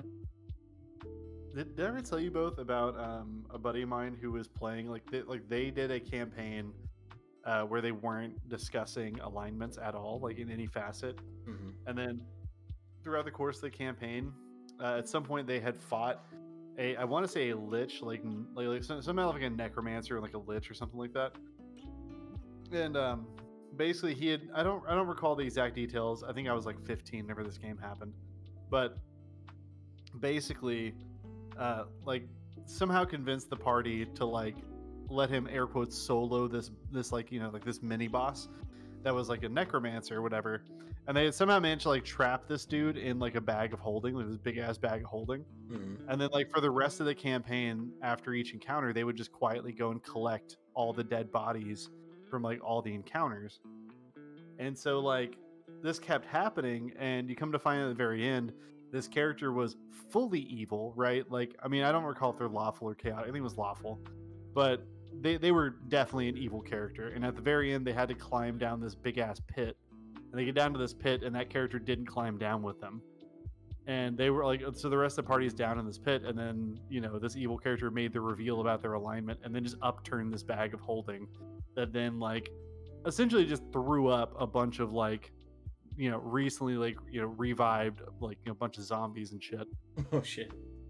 And just fully wiped out. That's terrifying. Yeah, it's fully wiped out the party. But yeah. I mean, I'm not gonna say those kind of moments aren't amazing for the table too. So it's like, and if you know your group is good with that kind of play, right? The problem is a lot of times they're not. Like I would say the majority of times they're not. Right, strict difference. That group, that was a one-shot campaign. It was not intended to be long-term, right? And then on top of that, like the whole point of them hiding alignments is the DM. I do remember this. Like the DM's purpose of it was like more like I don't want to say PvP because that's not accurate, right? But he wanted to run a semi-adversarial campaign, right? Where like yeah, the party is achieving the party's goals. However, if some shit popped off, that's fine. Like you guys can feel free to meet each other halfway. And like, everybody was under the pretense of like, yeah, if we killed each other, that's fucking fine. So that's why it's okay. You're describing with that player, that's a dickhead. Like, right, like how like Wizards did a great job with the Horde of the Dragon Queen, because they designed that under there's like 5 or 6 organizations that run, like, you know, basically we don't want the world to end, like, and one of them's basically like, you know, the Druids, one's like the good guys, like the ones like the guys who just want to make money, and so it's like whatever. And so it's basically just, and there was one thing mentioned in it, because after Nikki had had run it, I went and looked in and was like, okay, because I had actually Silverwolf had mentioned that she might want to play it, and so I had considered running it, and so I read through it because we were done with it, and I saw that it's like one of the things that I had mentioned is like, yeah, maybe you have each party member be from a different faction, because their goals are different based on what's happening, but they're all united in wanting to stop the end of the world. Right. And so it's like that. Cool. That makes more sense, because it's like this guy's out for money, this guy's out for. It's like, yeah, it's like you could even make it secret or not, or have all of them but one be part of a group, and they don't know which one's not. They just know one of them isn't. Because I know that's one that a lot of people think where, like, you know, you give you deal out cards until like the players, whoever got the ace is the betrayer of the party, and like whatever's going on, you're going to be the, like, you know, that kind of thing at the start. That's a cool concept too. And then a lot of people will also do ones where they'll do that and then not have the ace in the pile, or have it be all aces. And so it's like, because it's like that obviously adds interesting elements, but it's like, as long as your table knows that's the thing, because I think some people will be in a group where they see that happen and it's cool, but then they get determined to do that at their next group where they think no one's going to see it coming, but then they come off looking like an asshole when they're not an asshole. Yeah. Now the question is, this Malkavian player was very much the asshole, because he did that in every group that I ever saw him with ever after that. He's a nice guy, but it seems like his fun is to ruin the fun of others. Yeah, very much so. Because like he literally, like in the Nexus game, you had a device that let you basically sliders into the next world, and he literally took that and ran away and left us to die in a world that was very hostile. And so it's like, no. If you're gonna play like that, go play a video game. Honestly, like just go play a video game. You're not playing with like NPCs. Yeah, and I'd say that's important to anyone who wants to even do like the edgelord character kind of thing, where it's like, if you want to do the shenanigans stuff, either make sure you're in a group that wants to be with that, or doing a one-on-one, or just go play a video game. These are the kind of people that like mod in Red Dead servers. Right. Well, that's super fair. There is more to life than no challenge, I promise. Oh man, hold on. There's other shit I want to talk to y'all about. Oh fuck. Yeah, said it. Sorry, I've been enraptured, so I've been quiet over here. No, you're good. What was it? I did have one thing that while you're looking at your thing that I thought would be fun that we could potentially organize. What's up? Especially since I know Koala's in there. I thought it could be fun to organize effectively one-shots. They'd probably be multiple, given that how slow gameplay can be.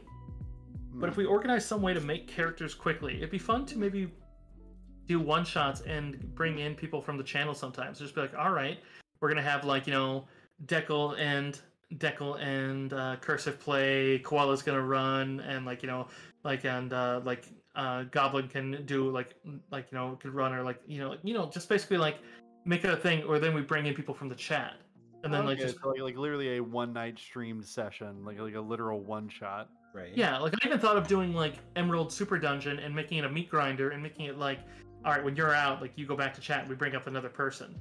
But I think that would actually, first off, that's a fantastic idea. Secondly, I think it'd be pretty straightforward to do. I think it'd have to be in like I don't know how to put this kindly. I think it'd probably have to be in like 5th ed, like for simplicity's sake. Yeah. And then like probably like point buy or something else standard where it's not a whole lot of time detracted from character building. Yeah, and if we use an official one, like if we use something with an official character builder, I mean, we could have people do it in there, because then they also tell you if it's up to code or not. Because you could just look at it, like, rather than have a DM like normally look at, okay, this is all fine. You could actually literally just have it be like, okay, this one says it's following all the rules, so we're good. Don't even care what's on it. Like D&D Beyond or something. That'd be pretty easy. Pathfinder or Path Builder has that too, which is like either one would work. But that's a good idea. I like that a lot. You could just have people, you know, either make a character ahead of time, or you could have a couple pre-builts that people can just hop into.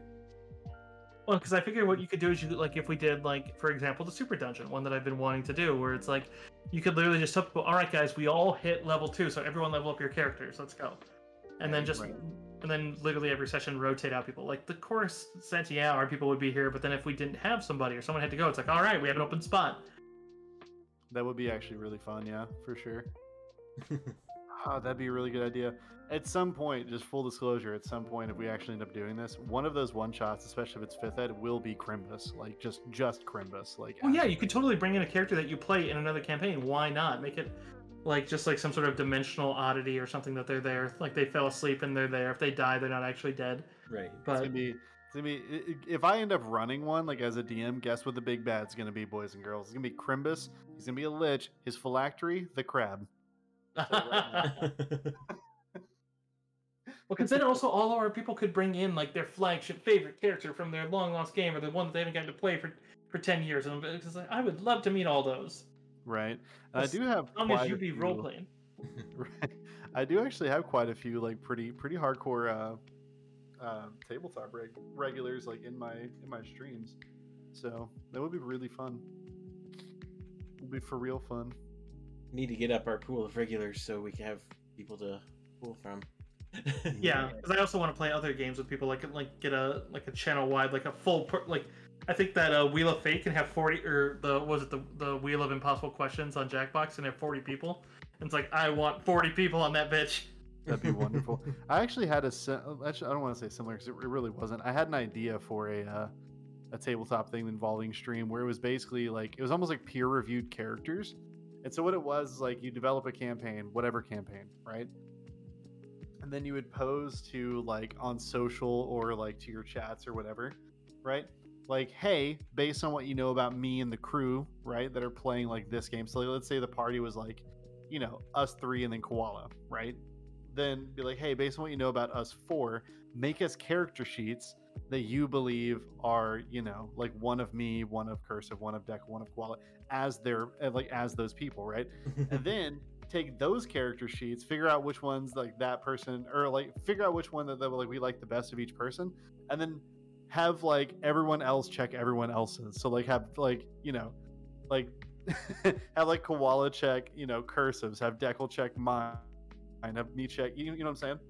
And then like run those, because I think it'd be really fun. Because I feel like it'd end up being like it'd basically be a campaign of like caricatures. Like it wouldn't be totally accurate, you know what I mean? Because right. it wouldn't be possible for it to be a version of yourself, like an idealized version.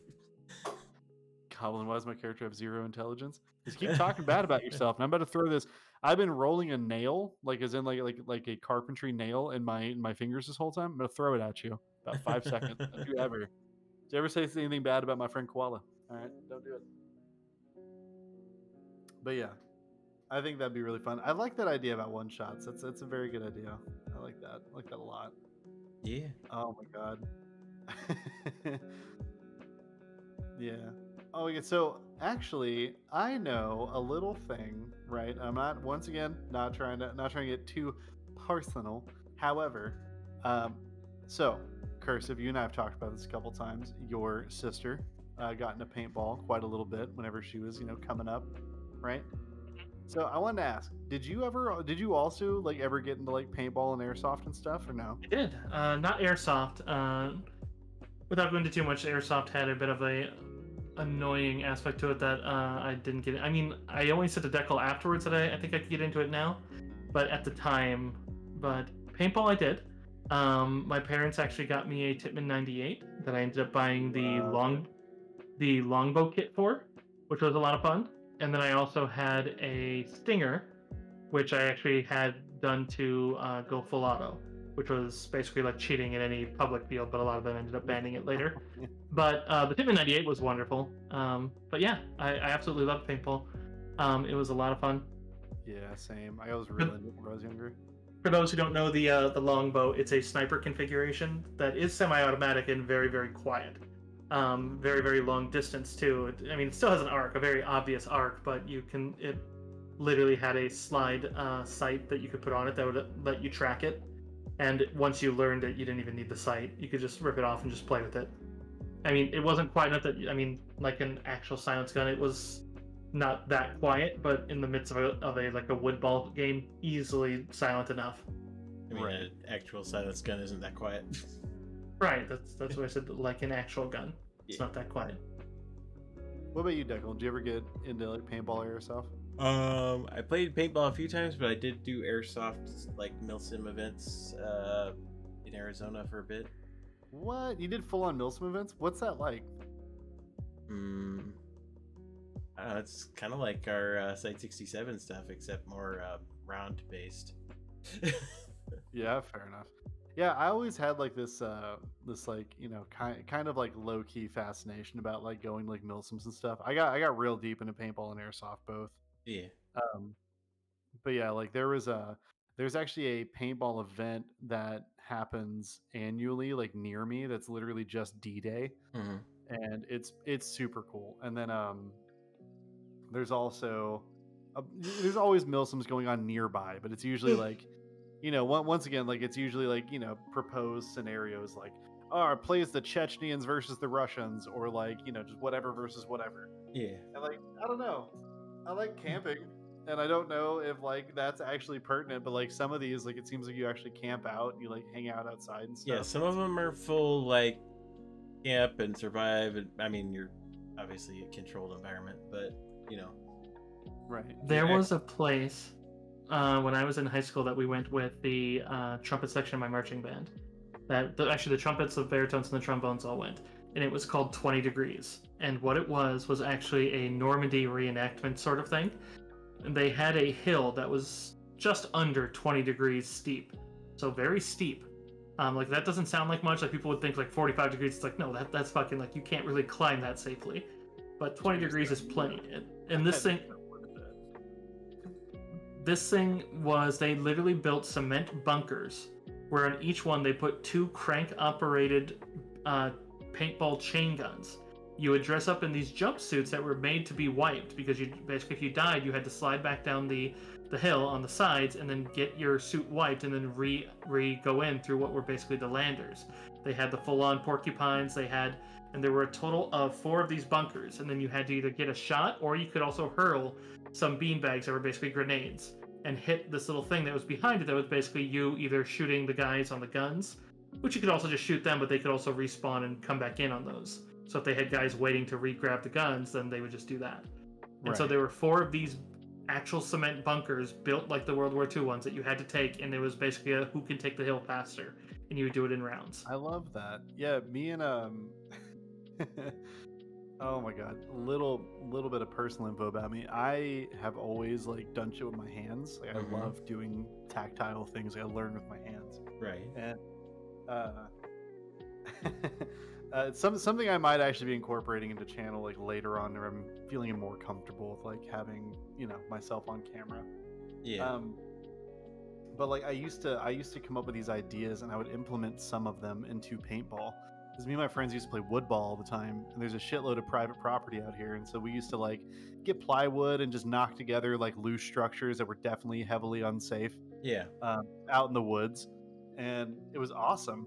But like some of the stuff I used to come up with was really cool, and oh man, just like think about those bunkers. I had this idea. I never did this one. Had this idea where I wanted to go to the store. And you guys know like the rollaway trash cans you use outside, you know what I mean? Like you throw your trash bag in it, roll it down.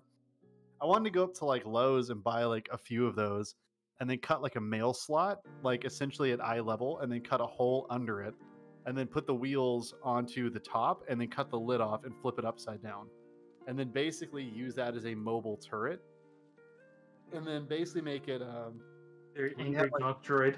Yeah, exactly. So make like 2 of those, and then have a volleyball. It's a bomb, and then play assault, where you have like a defensive position, and all the attackers have for cover is these 2 mobile turrets, and they can only move either front and back or left and right, but they cannot move diagonally. Like they're only allowed to move front, back, left, right, and they can only shoot in one direction. So like they have to, they can turn right, but they cannot operate at a diagonal. Like that was like the rules. They couldn't operate at a diagonal. Yeah. Never did it, but it was something I thought about for a while. And then one of the ones I did do though is I made some paintball bayonets. So like at the places around us, indoor and outdoor, you were allowed to use essentially paintbrushes as bayonets because any kind of paint mark on a player would count if it was over the size of a quarter. Yeah. Okay. Right. Yeah, that's fairly standard. Yeah, and so what I did is my mom my mom took me up to like a hobby store, and I bought like some foam, and I cut it into the shape of like a K-bar knife, right? And I put like this insert in it, like this PVC insert. And my dad was, also real good with his hands. He let me use like a heat gun and showed me how to do it. Basically, we made a literal like foam K-bar, right? And I made like this like see-through like sheath for it, right? And I would fill paint in the bottom of this sheath, just basic like oil paint, with the same stuff in like paintballs. And whenever you press the knife in there was an O-ring that I put in like the the guard of the knife. So whenever you press it in there, it would lock in place, right? But because the blade was in there, volume displacement would actually push the paint up the blade and then coat it. Yeah. Right. So like it would just be in the sheath coated, and then whenever you needed to use it, you pull and go. And it was just really cool. I was like, I think 12 whenever I was doing that, and oh god, it was so much fun. I had JB welded very crudely. I had JB welded this. I'm air quoting this mount on my barrel to mount this fucking bayonet. And I tried desperately to rush someone with that thing, and I never stuck anybody with that thing. Never once. Got shot so many times trying to run to my friend Joey, and like, no, just fully got lit up. There was a YouTube channel I got into like maybe 2 years ago. That's a guy that owns a airsoft field, and I think it's in like Georgia or something. Anyway, they do multiple times a year like these themed roleplay events that are multiple days, where like a couple have been like Old West, where everybody uses Old West guns and dresses up in costume, and then they had another one that's basically like not Fallout, kind of apocalyptic and like Borderlands style. So like that's really cool. I really want to do that sometime. It's just go to one. Show up as Krieg. I am the meat bicycle.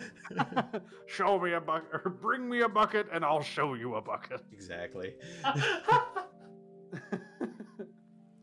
No, I know I've told Deco this story, but I don't know if I've told Crix. Like, I know that my paintball one where it's like it was almost melee. Well, there are two ones where it's almost melee. One where I got point blanked through my mouth and had both my lips skinned by the blast. That's awful. That was terrible. Do you want to hear that story? Otherwise, the other one is one where I got a guy at gunpoint and had to convince him to surrender so I wouldn't point blank him with a high PSI Titman. I want to hear both of these. However, let's take just a real quick break so I can go grab some coffee real quick. Yeah, go for it. Go for it. Do you want me to switch into the VR thing? Because I could set that feed up if you want. I was gonna tell you, like, yeah, if you want to do that, like, now would be an absolute prime time. Yeah, I'll do that. Okay. So I'm gonna mute up and I'll set that up. All right, I got you.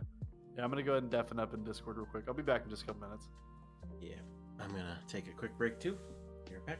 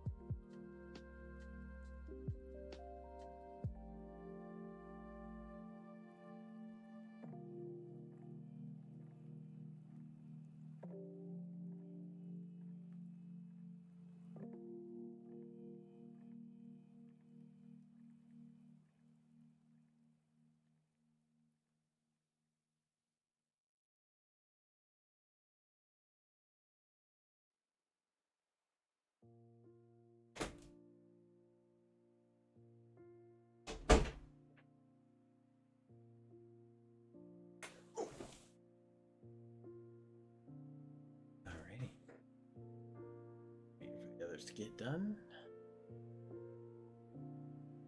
Everybody And chat's doing good.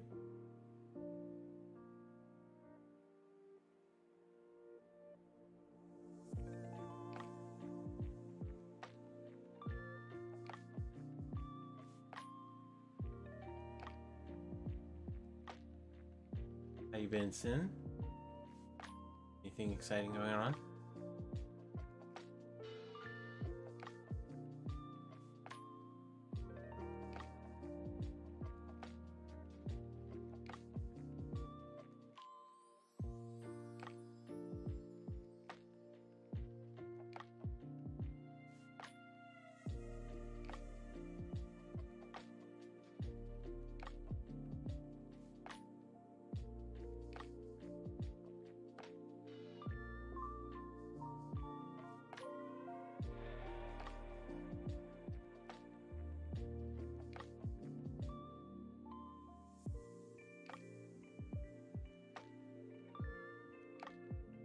Playing some D&D. Very nice, very nice. What kind of character are you playing?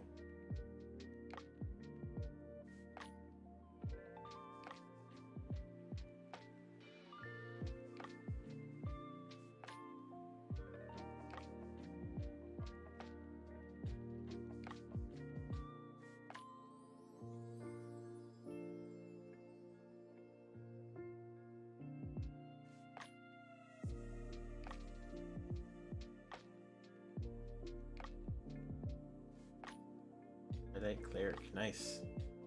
Sounds like fun. The party daddy, nice.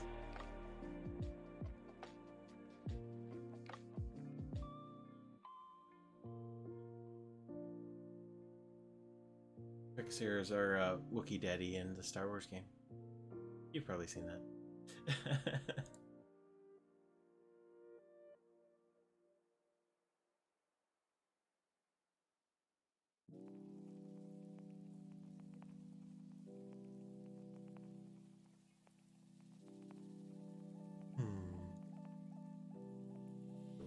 The Wookiee almost got killed in his first session.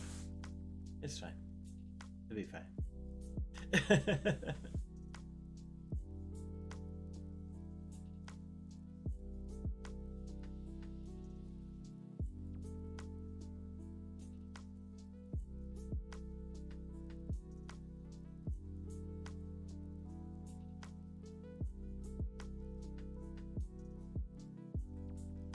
I am back. Welcome back, welcome back. Thank you, thank you, thank you.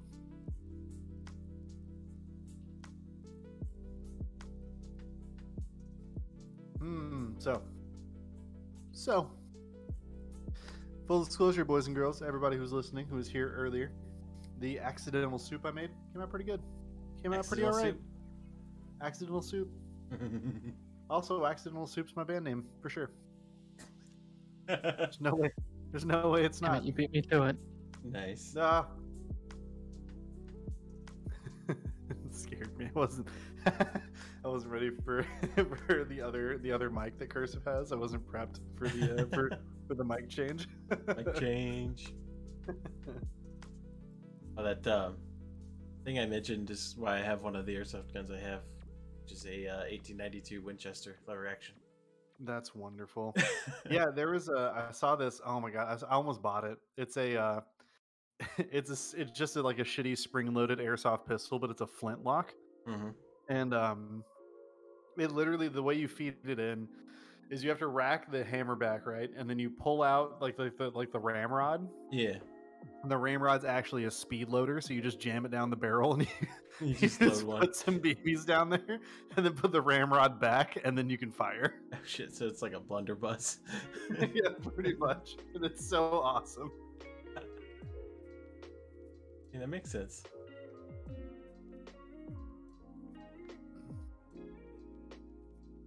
Might be going to bed soon. Got more bad news from work, so. Sorry to hear that. I can't switch to my Blue Yeti if that's better, but this one's attached to the visor. Oh, you sound good. Yeah, you sound fine. I completely forgot that your mic changes in Discord whenever you go to your VR set. So I personally just wasn't prepped for the change. That's all. Yeah, it's just got a slightly different tone to it. But yeah, sorry to hear that, Koala. Don't even trip, though, right? Don't even trip, Chocolate Chip. It's gonna get better. It's gonna get better. You'll see.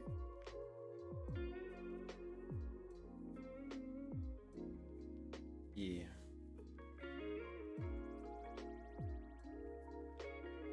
I guess we get a little reprieve on telling our life story to Koala's character in the Mummy's Back. No. No? No, you don't. You're just going to ask. Oh, that's right.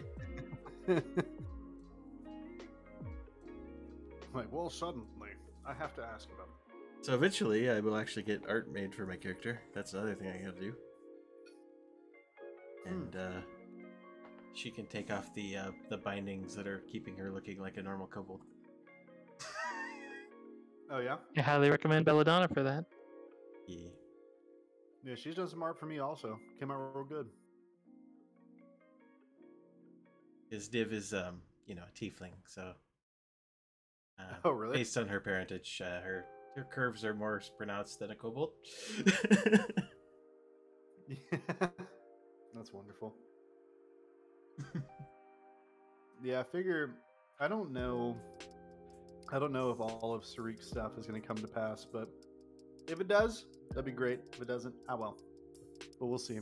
I'm starting to, like, more or less play him as breaking out of his shell. So, like... Yeah. Should be fun. Which is funny is he still has very shit social skills. They're just not good. I see the window, said the blind man. Let's see if it works. Oh yeah, gotta get that thing. Gotta get that Discord source. I see nothing. There's nothing here but a color. There's one color. You're streaming gray. Yeah, I know what's wrong. Gotcha. You'll get it. I just gotta open my Streamlabs. Yeah, you're good. No worries. And that should pop it up then. Somebody's on the right one.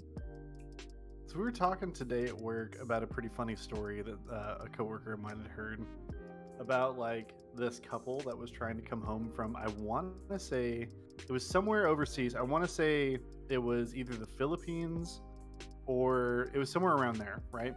Mm-hmm. Basically, this couple's, or not couple, is a family. You guys are tourists, right? And they were out and about, like, doing their thing, and they came across an actual, like, true to life landmine just out and about, like, whenever they were out there. Oh, okay? Shit. Old leftover landmine.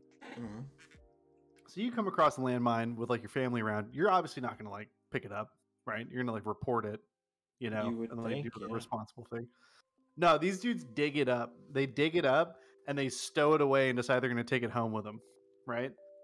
And so, like, don't ask me how it never went off. It hasn't gone off, right? And so they go to, like, the airport to go home, right?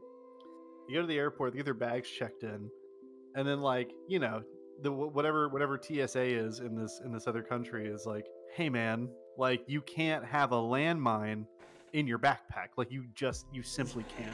What the fuck? And I guess, like, the funniest part about this story is, like, they were confused as to why it is they couldn't have a landmine on their person whenever they were taking a flight. Like, they were confused. They were like, but it's just a souvenir. Like, you understand? Like, we're not going to use it nefariously. It's like, that's not the point, though. Like, that's not... Don't worry about your intent with the landmine. Oh, shit. Like... That was super funny. But yeah.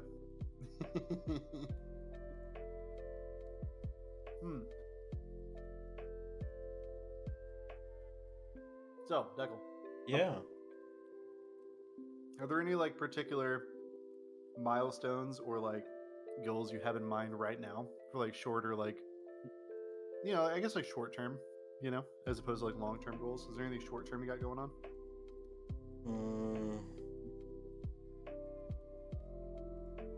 I don't know. First thing I need to do is come up with a stream schedule I can actually stick to and do it. I mean, fair, but I'm hoping, like, to by the end of the year have 10K on Twitter might be doable, and maybe 1K on Twitch. I'm halfway there. That'd be awesome. Hell yeah. Yeah, I don't know, man. I'm like pumping the brakes on Twitter, to be honest. I don't know. I just can't get into it. I just can't. It's just not for me, I don't think. I mean, there's other ways you can go. Yeah. If you can make short video content, obviously YouTube, maybe even TikTok. I've considered doing that. Like, I really need to, because I know that there's some video editing programs out there that really aren't that bad to use. Mm-hmm. And I just don't know what I'm doing with them. But it can't be. I'm aware that it's a whole thing, but like it can't be that hard. There's no way.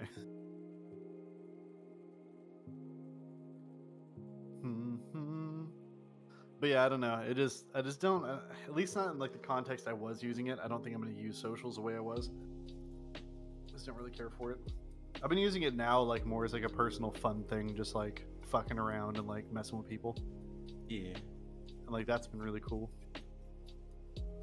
I don't know. I've met a lot of people through it, so I can't really complain. No, for sure. Like, I feel you. I mean, that's how I met, honestly, a pretty good chunk of people too, I suppose. But I feel like most of the people I've met has either been like word of mouth, Discord, or like by random luck and chance, like, or by like just friend of a friend. You know what I mean? I mean, I met Stormy through there, and now they're a part of our game. So. Yeah, right. For sure. Yeah, that's what I mean. Is like it's a really good thing. But I met Stormy through you. So right, exactly. And then like Katori, who's like one of the primary artists for, you know, like my channel and stuff, like for like my emotes and such. That was by chance, purely by chance. Like I literally like spun a wheel, and then like it happened to, you know, land on a game, and then I happened to raid Katori. Yeah. So I don't know. Plus, I don't know. It's really good. I just don't think it's for me. I don't think so. That's fair. Cursive, I saw mushrooms for a second. Yeah, that was interesting. That was me playing with the background. I don't think it actually worked. I'm trying to figure out what is going on. Give me a moment. You're fine. There's no rush. Yeah.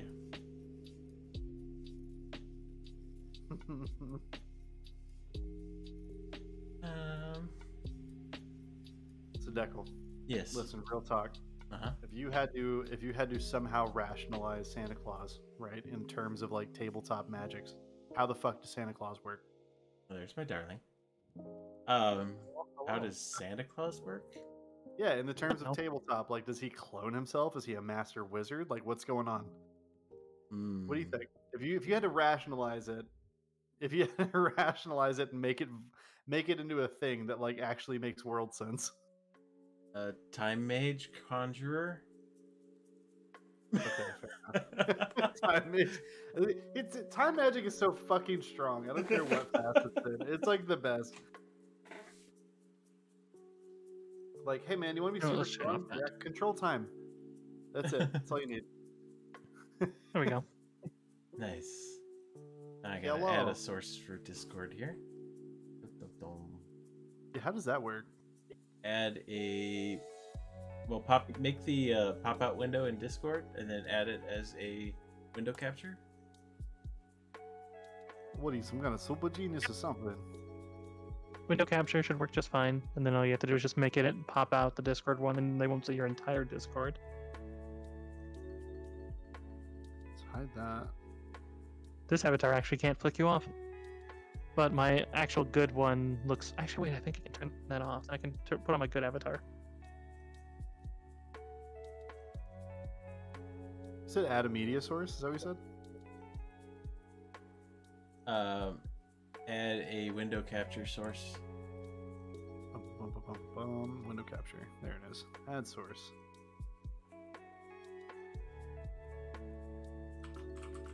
Voila, and then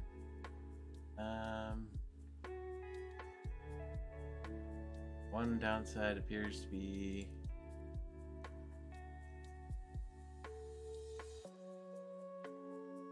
if I don't have Discord selected, it freezes the video.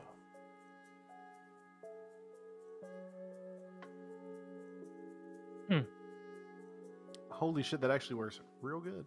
Yeah, right?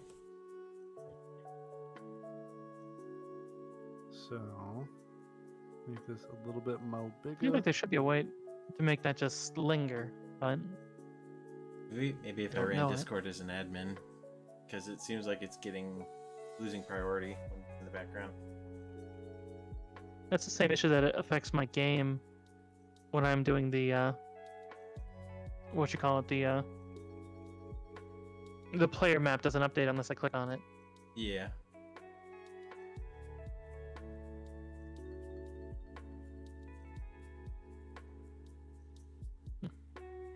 Alright, it works.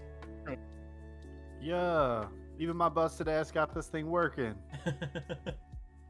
What a good day. Ooh, bouncy. Bouncy? Kind of jumped up in frame there a minute. Oh. Apologies. No, you're good. I don't think anybody's going to complain. Deckle, I see what you mean now about like having to have like the Discord window selected. Yep. I see. That's A-okay. Okay, hold on a second. Gear Dragon in my chat. I love this one. Santa Claus is actually a fake identity taken up by Shika the Mini. They do it once a year for funsies, but also to spy on the entire world populace to expand their knowledge of everything. Fair enough. that sounds very fitting. What do you think, Cursive? You have to rationalize Santa Claus to tabletop, like basically like tabletop world friendly. Like how do you do it?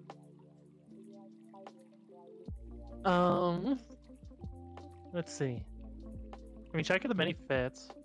I like the idea that it's a mantle that's handed down to someone who needs to do it.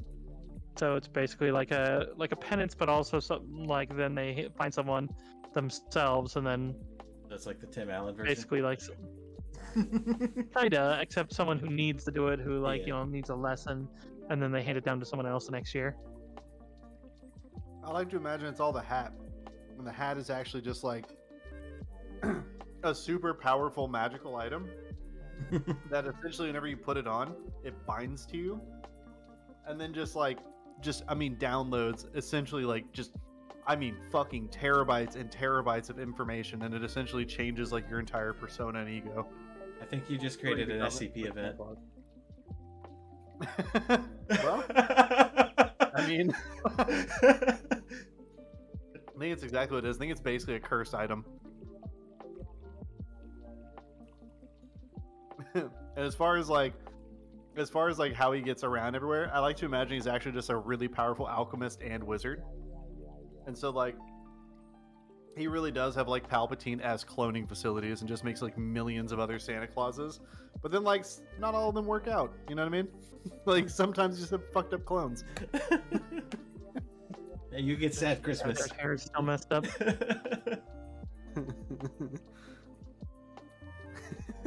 There's a way to turn off the bones. You can turn it off for your view through the I think private or safety settings.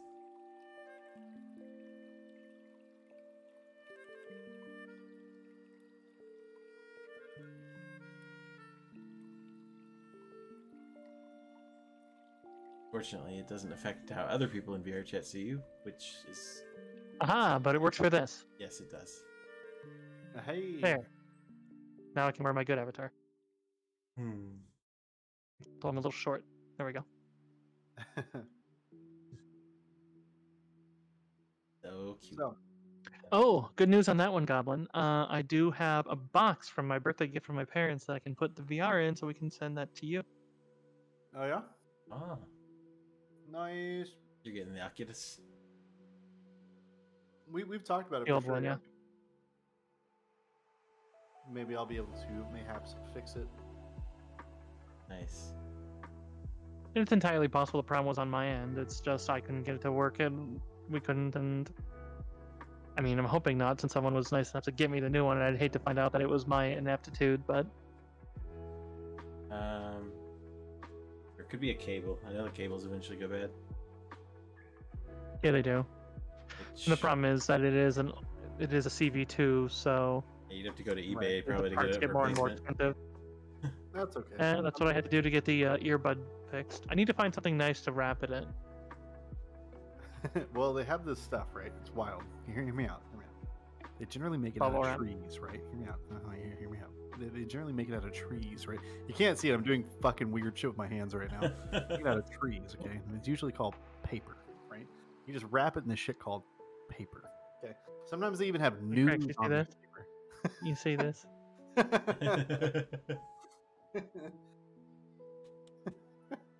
Or just throw it really hard. I mean, come on. Right. I'll catch it. It'll be fine. Shit, I've still got my box in the closet somewhere. For my Oculus. Yeah, I wish I still had mine. So, like... I literally had it and threw it away like when I had to clean. But yeah, go ahead.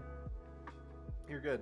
So, like, since you brought it up on stream, I have to ask, like, are you still wanting to try and do some variant of, like, doing, like, D&D streams in VR? Yeah. Be cool. It's just one of those. I think it'd be fun. There's literally D&D worlds and stuff like that where they have the table and the thing, like you could do it there. I have run sessions while in it. I did that with Dragon's Dogma. I actually started running from in here because the fun part is I don't have the thing here, but what I could do is this avatar actually has something fun. So if I enable it, these like VR chat D&D rooms, they actually have like dice and all the other good stuff in it. Yeah. Yeah. No shit. Yeah, the biggest downside is getting maps and stuff in there. There's got to be a way. It can't be impossible. There's got to be a way. Well, and I've honestly also given thought to, with the success of Site 67, if I had more time, doing a small scale group with Pathfinder lore, but like Site 67. Yeah. Where we do events. And like, LARPing, I literally talked with, I think, Gear Dragon about just taking the campaign. And just like, it's like, if number one, if we had somebody who could like, FaZe can make worlds really fast, but he doesn't like fantasy. Or at least hasn't expressed the like of fantasy. But like, it'd be easy enough to make the maps if we had somebody who was good at it. And then basically, we just go through and we could literally run it.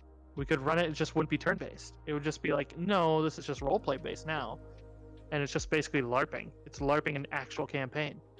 And then go through and do it, and then stream it. Like, we could literally get somebody on to be cameramen. And it would be dope as shit. And it would just be like, I mean, that would be good to even put on, like whatever, like, record for permanent. Pardon my random gestures.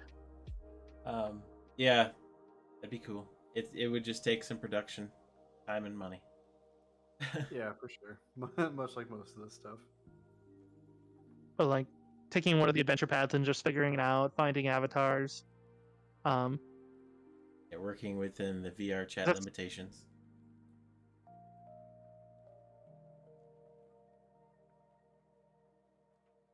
Hell yeah. Yeah, I need to get more into it. Like, there's actually like a lot of stuff about VR that I'm pretty interested in. There's also like some gimmicky shit that I know is never going to work the way I want it to, but like I still want to use it for whatever reason. Like what? Like what? Have you seen these like I'm calling them bullshit because I'm calling them bullshit, and anybody out there who I'm about to catch hate from, listen here. I got a 2-for-1 special in these fucking hands, all right? Check us out. Like, there's these VR like rifle things, like they're like molds for like a rifle, right? And I feel like they're not particularly ergonomic. Like, I feel like they're probably not going to articulate the way that I want them to articulate. We've had people who've used the weights. There are ones where they're basically just weights for you to basically like get the right feel for like them, and they plug into your handle so then you can use them. Interesting.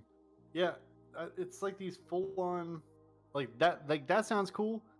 The thing I'm referring to is like this full-on like cast. Like, it literally looks like a rifle almost. Like, it doesn't resemble like, oh, that's an M4, but like it just resembles like a general rifle-esque like body. It seems like that would be fine but the game would have to be specifically made. Yeah, exactly. Or at least the avatar would have to be specifically made, work with that proportion. That's the other part that makes me really laugh about it, like the idea of like you not having the rifle out. And so like, what exactly is happening? You know what I mean? Like, your hands are just sticking out there. Yeah. Yeah, look at my tactical grip. Gripping that air.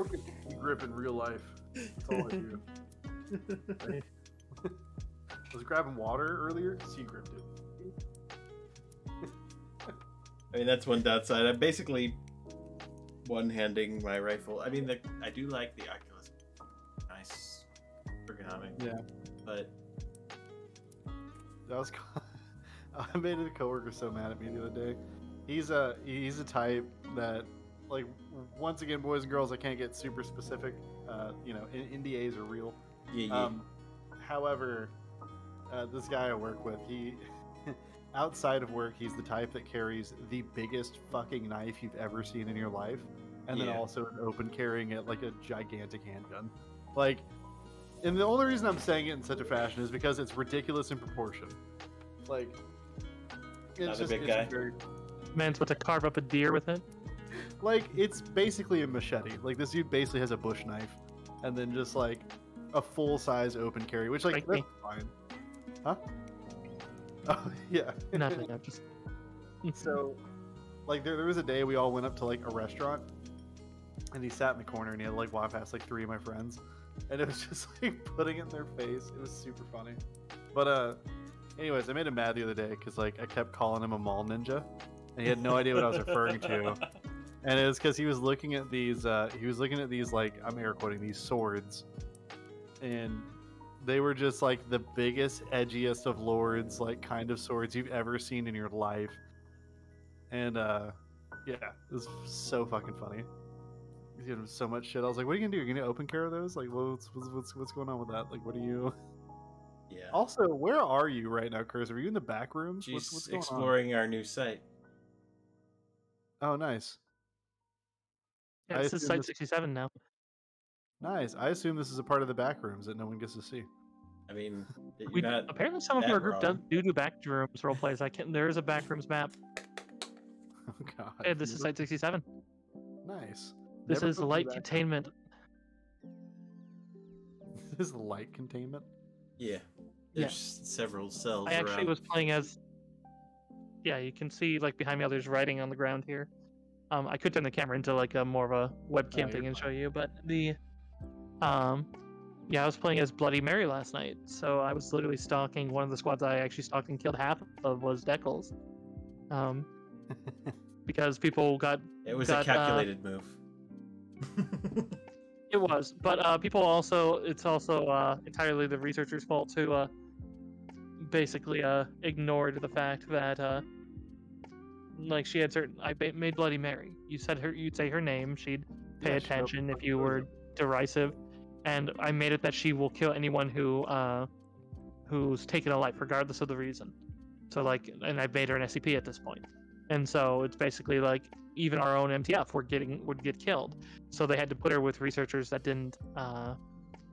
hadn't killed anyone. And then the problem is one researcher who shall remain nameless on stream was being very derisive, and she started getting very aggro at him because she still has almost no patience. And so at one part I literally came out of I can actually show you, I was in the cell. I made it that anything reflective, because her cell is utterly mirrored, because mirrors also capture her. Mm-hmm. But she can also transmit herself to any mirror, and basically that sound travels through mirrors for her. So she hears you through the mirror. Huh. And so he was getting derisive, so I had her pass out of the mirror and grabbed his shoulder, which in VR now that works. So I actually grabbed him and spun him around. And so then he saw that I was literally about to, because like one of her go-tos for someone, if she's trying to kill you, she reaches in and just grabs your heart and just stops it. And then if she's just mad at you, like, but you're not something she wants to kill, she gouges out your eyes. And so she was about to gouge out his eyes, and then they calmed her down. And then the site was under attack. Deckle was in a firing line out here, and I was invisible and basically watching, and basically he started saying her name and being derisive in another cell where there were other reflective materials, such as like computers. So then she came out and started stalking outside of the cell and watching them. And then he literally threw one of the researchers who he knew was a murderer at her and said, well, this one has murdered people, and gets gleeful about it. And as much as they tried to be reasonable, she's not that reasonable. Yeah. But they all basically served as body shields between him and her, even when she started appearing like behind them, because I was playing her very ghostly. She'd flicker and then flicker somewhere else. because I can warp that way by just like jumping that way while use. Oh yeah, I was modeling it after like literally when she's hunting, I literally modeled it after Phasmo because like I just charge at somebody with one arm out, and they managed to dissuade her from attacking the kid who had murdered people. Well, killed people, not murdered. She calls them murderers. But then there was a part I was chasing Deckle's squad with just one hand out. Like I could literally put it on here on stream, so you can see how this looks. Yeah.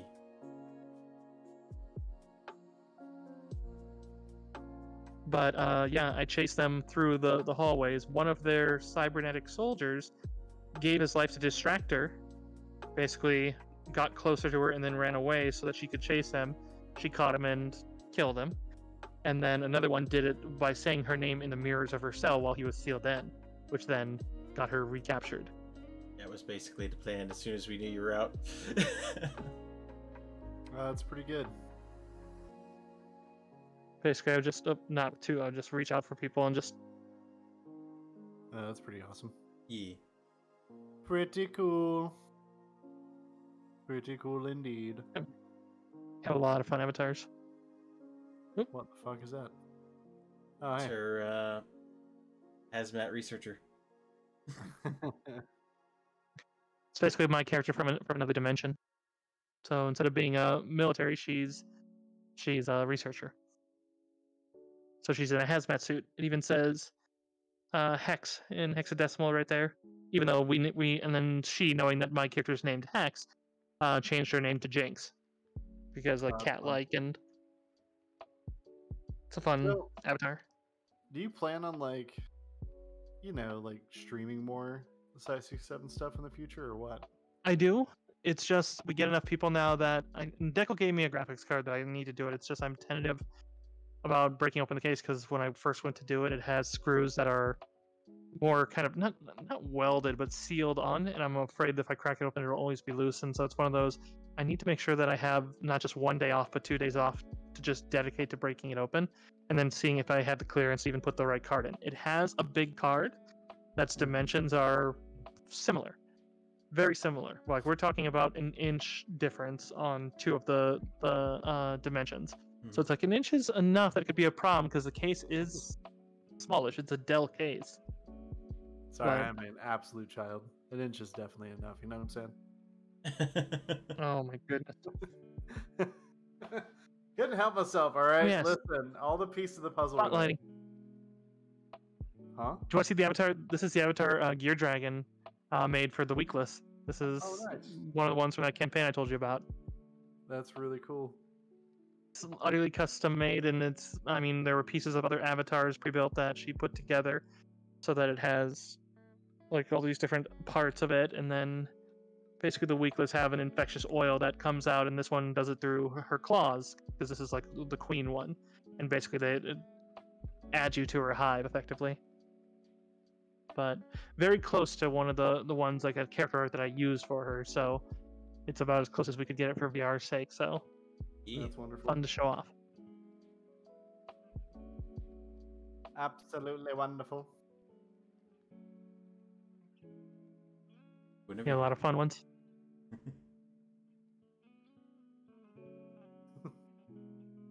This one's supposed to be an actual dragon. How have you not made Carmen Sandiego into an SCP yet? Oh shit. Carmen Sandiego? Yeah, like have you not made Carmen Sandiego SCP? We could do that for non-canon. I'm literally talking with Gail about making a non-canon where it's Yu-Gi-Oh. Like literally Yu-Gi-Oh and Yu-Gi-Oh what? I'm sorry.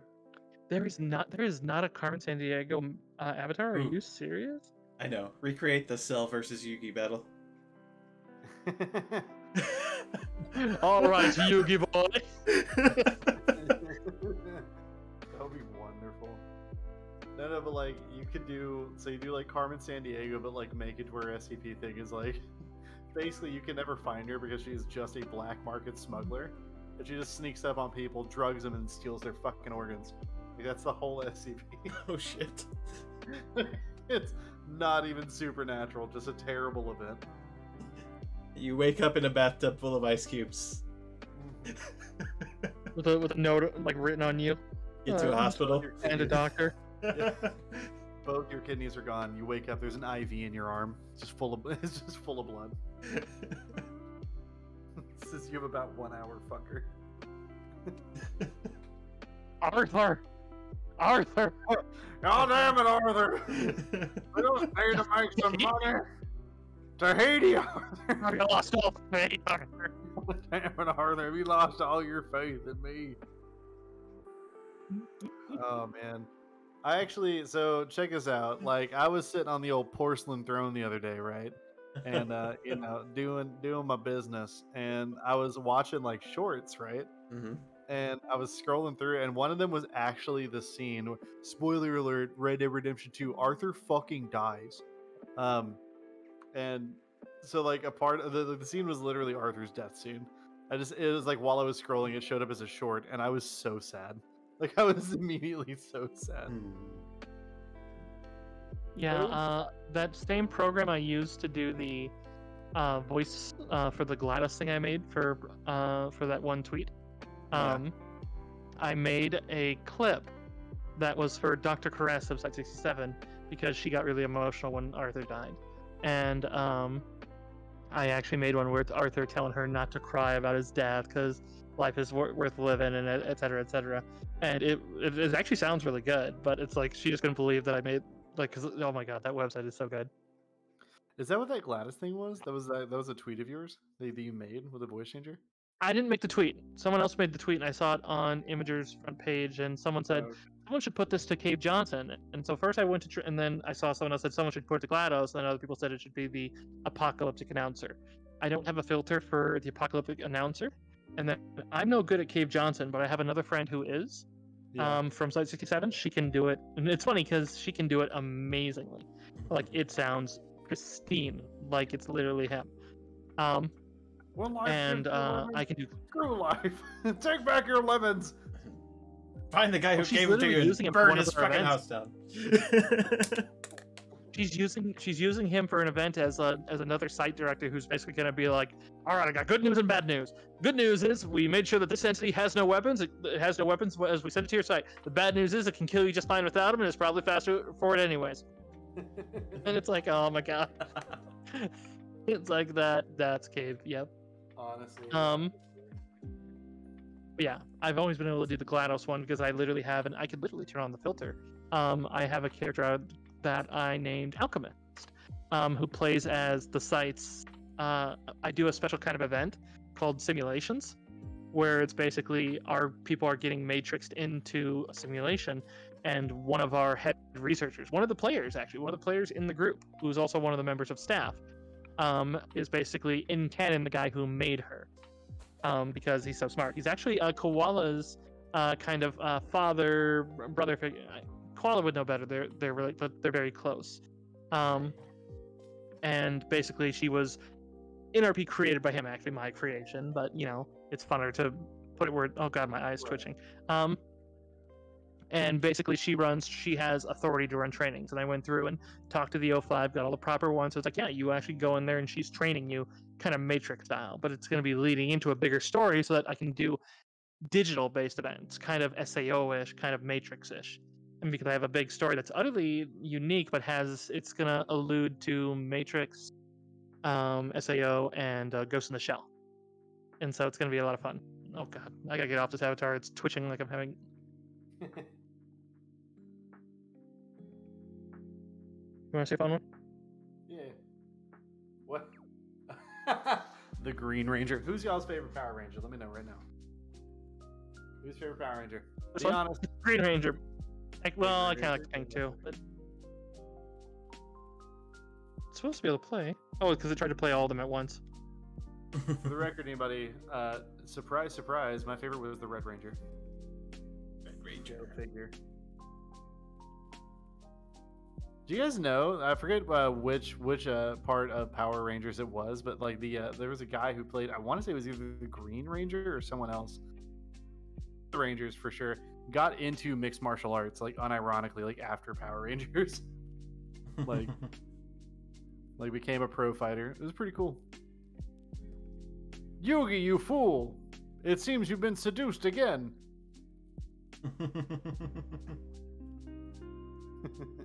I literally talked about with Gil that I want to do an event where it is just us on. Oh, I just warped past my camera. There we are. Where we're gonna have like Yugi, Kaiba, Joey Wheeler, and my Valentine just running around site summoning monsters and just like literally and like because they were worried like, wait, what happens if like the people don't know like because I use example they do a firing line, they shoot at Yugi and then Yugi's like, ha! Your attacks would have ripped through my flash if not for my trap card Mirror Force. It'll reflect the firepower right back at you and then make a gesture. And then all of them. But see, that's the fun part is see like normally we make them see like okay this is what this does. This I was like we don't tell them. We just let them roleplay. They either roleplay getting hit by their own bullets or they just stand there like the fuck nothing happened but we didn't kill him. Oh dear. Oh shit, you know what we should do? Huh? Team Rocket. Team Rocket comes to steal our Pokemons. I love the idea of Yugi just like I love the idea of Yugi being like a real life person. He's just completely unhinged and just fully believes like these things are happening, but they're not. Like they're not happening at all. He's just throwing down cards at random passersby. They're just playing cards, and he's like, "Oh, you stepped onto my trap card." Fling some at people. Oh my god. But yeah, I think it's about most of the stuff, at least most of the points I had here. Like I didn't really like write down that many. There wasn't a whole lot of direction with tonight's stream, but there was some I wanted to. I've been having fun. Yeah, right. Yeah, for sure. The show. The Jesse, I love that. Jesse. You know what this one has though that's amazing? Oh dear. No, you can't see it hardly. Yeah, you can't see. It's too far down. Okay. Well, I can fix that once it stops. Okay, I'll just back up. Back up. No. No. No. I love that.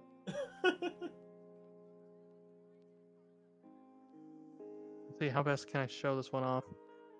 I think I need to get further away from you.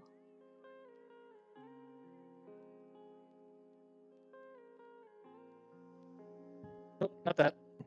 Oh god, it started again. Nope, almost. A little bit further, a little bit further, a little bit further. Okay.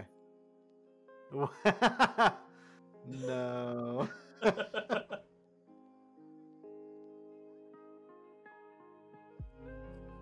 This fucking model's animations. Get out of here.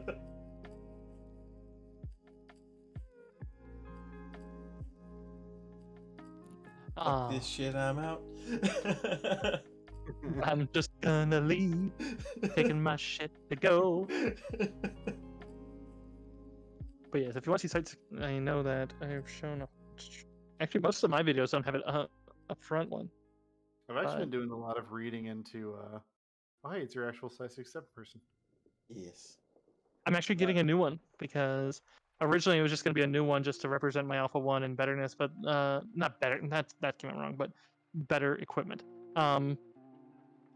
But the new one's going to be kind of sci-fi-ish. Nice. It's very fitting now, especially as site director. I have an office on this map. I'm waiting to get to my Alpha 1 one. That'd be fun. Yeah, got to get your custom rolling so we can.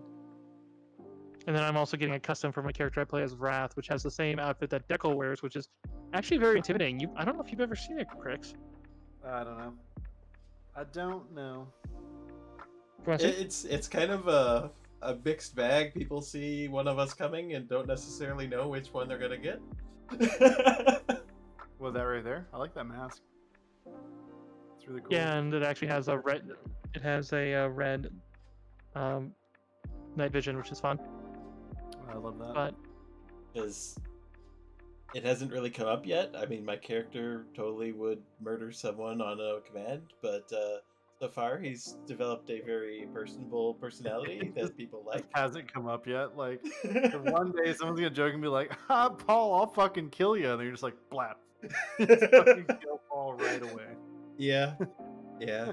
Oh yeah, and it's funny because I play another character named Wrath, because there's these things called the Arms of the O5, which are all based off the sins. And so we have Wrath, we have Lust, we have Pride. And so it's like, and I play Wrath, and she's supposed to be very quiet. She only talks because she's in command of some situations. But otherwise, a big part of her is like, if an MTF got in her way, normally we work around it, we work realistically. Wrath's answer would be bullet. You get one warning to get out of her way, and then just blam. Okay, you can't see my gun in the video, but yeah, but it is like. And so whenever Dekel is playing as their Alpha 1, I'm in the same outfit as Wrath, and there have been some confusion moments. And it's like, if someone takes Dekel's kind demeanor and tries to get in their way, Dekel will deal with it usually unless there's an order against it. But if they do that to Wrath the wrong way or in too dire of a time, they're gonna get shot in cannon. And it's rather funny. And they know this. They like, I haven't had to do it. We thought we would. Like me and one of the O5 were literally like, yeah, that's probably gonna happen the first day, and everyone's gonna like be scared of her. No, it didn't even have to happen. They knew just from the way I roleplayed her that Wrath will shoot you. Wrath will kill you. And so we're literally trying to get a different model into VR chat to play as Wrath, which is from one of the Fallout ones, which we're trying to get the Black Widow armor. That's the one you sent a picture of. Yes. And so then that will play as Wrath. Yeah, that's really cool. Yes. I actually managed to get all the file pieces of it, and since it's like, it's non-profit stuff, so the only thing with that one would be is I'd want to ask permission if I started streaming the site stuff again. It's like that one would be kind of focus, and Wrath is who I play on a lot of the events where it's like if we're not on the site, because if my character is supposed to be the site director, she's not going to be going in the field. Speaking of non-profit stuff, I'm very excited for our charity event coming up. Oh yeah, I am so excited for that. You have no idea. Yeah, I'm really big fan of it.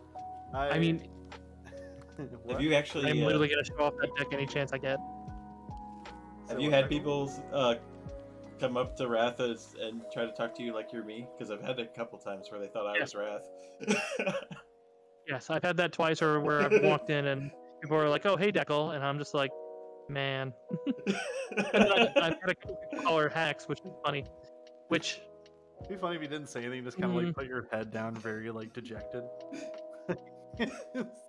Well, and some people can recognize our body language is different because VR shows that. Even though, like, yes, this is an animation showing me run, but your body, like, because like your half body, like, real talk, mental health wise, like one of the other event managers who I talk with a lot, actually two of them, who I talk with a lot, can recognize if I'm having like a bad mental state day just from seeing me in VR. I won't have to say a damn thing, and they'll just literally be like, "What's wrong?" And so it's like, and it's amazing to see that, and it's just a level of connection through digital that I hadn't expected to exist. So it's good to know, like, that's gonna be some shit that I'm gonna natively end up doing.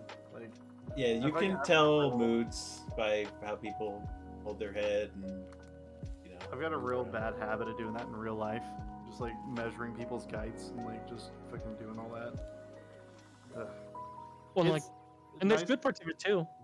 Yeah, it's nice to do, but also I feel like it gets on some people's nerves because like I'm a nervous person generally, like in real life, and so like a lot of it's like watching people's hands or like just kind of like measuring their body language and like shit like that.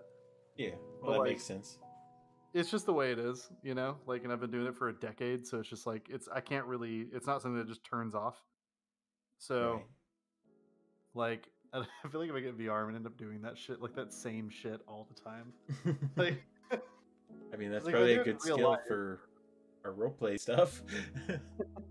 But like, if I do that in real life, then I can only assume that I would do it in a media where like, like, hey, this is not real life, but this is basically the uncanny valley. You know what I mean? Yeah. I feel like I'd end up doing the same shit. I mean, but there's nothing wrong with that because like, I mean, me, Dekel, and Gear Dragon will have ones where we'll just chill and like go to some sort of entertainment world and just like enjoy each other's company. And there's a level of connection of just like always know you're not actually sitting next to someone, especially once you're done. But for the moment, you can kind of get lost in it, and that's something that VR I've always said is good at because like I've often forgotten where my stuff is and whacked my knuckles. even almost broke my hand once. But this is different because like you're literally like it felt like the gap between like me and them was a lot shorter. Yeah. Right. Last time I was in VR chat, I went through a portal and found a small panda who then sang to me. I mean, that was fun. Hell yeah. You were both there. Yes. The Treble. Yeah, we went to meet him too. Treble plays. Yeah. And then I went after that Star Wars game. And he tried to make he did make a bit of the song based off of Republic Commando, which was fun. He got inspired and played that because we rated him. Yeah, me and Deco rated him, and so he asked like what we wanted to do, and he says like, let's do some Star Wars stuff. What's your favorite Star Wars? And so I mentioned the Republic Commando medley was always awesome. Yeah. And so he actually took it and ran with it. What a good guy that guy. Yeah, he just started pulling out the instrumentals and making loops and put it all together. Yeah. For the record, I went into a different room previous to that. I don't think we talked about this. I went into that portal, right? Yeah. Ended up in a different room with a bunch of portals, and then went to a different portal, and that's where I found Treble. Or no, wait, no, I'm thinking of 2 different times. I'm sorry. If I was with you guys, I walked into that portal, found Treble. That's what happened. Because we just walked right back into that portal and found him. There was a different time I walked into a different portal, so I was like, I wonder what happened this time. I walked in, and then I was immediately met with Aaron Yeager's gigantic Titan who was fully nude, and he knelt down to like whisper something in my ear. Oh shit. And I was like, yeah, you know what? This isn't really my room. And I went to the next room. So we were playing mini golf one night, and like I just accidentally backed into a portal, and we wound up on this like huge Halloween themed adventure map and spent like hours just solving the adventure. It was fun. You had to get free avatar. It had an avatar that you could only get if you beat it, and we were just like, we're gonna do it. That's dope. That's real cool. It was actually a pretty cool avatar. There was one of like it looked like a Victorian little girl, and then the other one was like a more ghostly version. Like a ghost version that if you weren't standing close enough, you couldn't see her. But then if she was in a mirror, you could see her as a ghost. And it was like, but it wasn't like an accident. It was like, no, it made it look actually even scarier. And it was like, that's pretty cool. Mm-hmm. That's pretty awesome. Yeah. Yeah, there is some stuff in VR I'm gonna have to explore if I inevitably get it. But it should be fun. It should be fun for sure. I eventually, like, not like my current model, which fucking hi boys and girls. Soon enough models coming out. But aside from my current model, like the next one I'm gonna get is gonna be a lot more in tune with what I actually want. So that one I'm probably going to try and get like, I'm obviously gonna get a full reference sheet and stuff, but I'm gonna try to actually get like a full like VR model and all like the whole 9 for it. Yeah, of course. By the time that one comes around, I should already be like probably pretty deep into a bunch of shit that's gonna involve a 3D model. So I've got the person who did my model is working on some rigging upgrades for me right now. Oh yeah? Oh yeah? Yeah. Noise. Because I've only got basically 2-axis tracking right now. She's gonna do the third and also just improve quality and the face tracking. Oh, that's really cool. I want to show mine off so bad, but I can't. I literally can't. I said I was gonna wait for certain things. I'm still waiting, and I'm being patient. I'm being a good fucking boy, and it's really hard. All right, it's very hard. It's not easy. Mm-hmm. Very badly. I have 2 webcams over here with electric tape over them, and I very badly want to remove the old lens cap and get to it, but like I can't.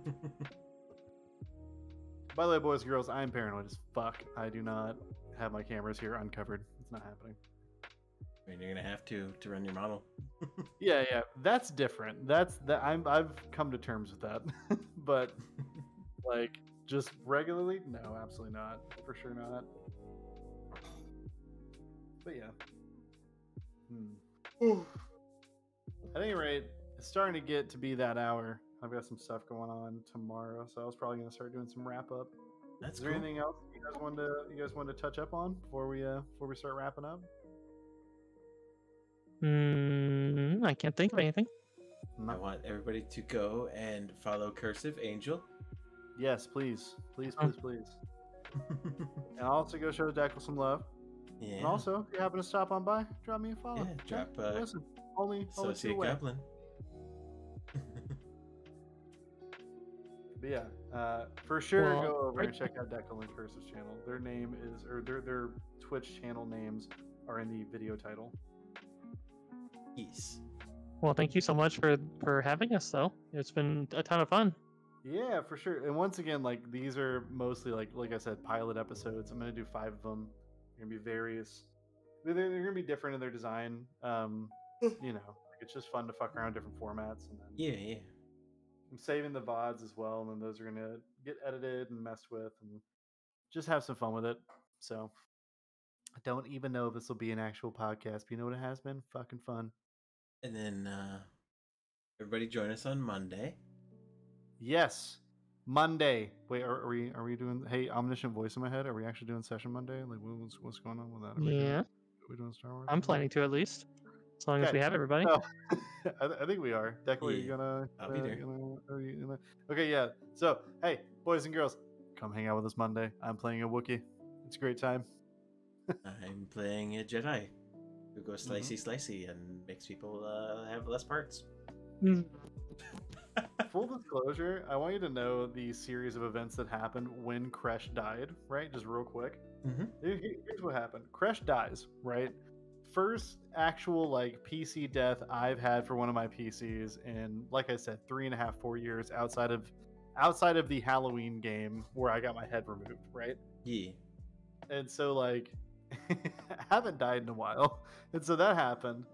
And then I got up to go get something to drink. And Rose is in the other room. She goes, "Hey, how's it going?" And I was like, "It's going so good. I'm fully dead." She was like, "What?" And I was like, "Yeah, no, it's fine though. Don't even worry about it. I know they're gonna get me back up. It's okay." She's like, "What do you mean you're fully like you're making?" And I was like, "No, I'm fully dead. Like there's no throws. Like no, yeah, you hit the damage amount of death." Yeah, like I'm fully dead." And like she's never played tabletop, so whenever like I describe certain things like being able to be hit from alive to just dead and like no saving throw required, she always gets like this wide-eyed look, and it's so funny. It's one of the funniest things. Love it so much. Yeah, you know, honestly, we should get Rose in on one of those one shots if we ever do one. Yeah, it'd be fun. Yeah, I love playing with Rose. Yeah, I think it'd be fun. She's very nervous. Oh, actually, I'm gonna slightly dox my girlfriend right now. So, Rose has officially agreed to do a particular theme for tabletop for her first game, and I got her to, I got her to agree to do a tabletop theme because she didn't think that it was going to be possible. But she said she wanted to play Midwest Pokemon, where you play as the Midwest Pokemon starters. So, like, if you're not familiar with that meme, basically it's like armadillos, fucking raccoons, like different animals that are around the Midwest that, like, if Pokemon was in real life, they'd be the starters. But like you play as the raccoon, or you play as the armadillo, or you play as the possum, or whatever. Right. And then you just do a campaign as such. And I was like, that is fully doable, and you've already agreed to it, so we're gonna do that. Like 100%. In the words of my forefather, bet. And then the party goes to Australia. Oh fuck. It's suddenly a battle royale. Campaign start. You are in the zoo. All the cells are open. Survive. Remember. Yes, I'm gonna play the bird. You step out, all you hear is chases you down. You step out of your zoo cell, all you hear is remember, no Russian. Oh shit. Oh no. Oh no. It's all bad. Okay, yeah, I'm gonna go ahead and deafen up real quick and then do my sign-offs. So I will be right back. Remember, no Russian. Oh shit. You actually have the model for that? No. Oh my god. Remember, no Russian. Remember, no Arthur. Arthur, please. We can't kill the Russians. They're gonna get us to Tahiti. Tahiti, Arthur. Tahiti. The American thought we wouldn't go to Tahiti. All right. Yeah, this time for sure I'm gonna go do my sign off. So Yep. say goodbye to my chat. Bye, everyone. Goodbye, my chat. Love you all. Thank you both chats for being here. You're wonderful. Yeah, you too, baby.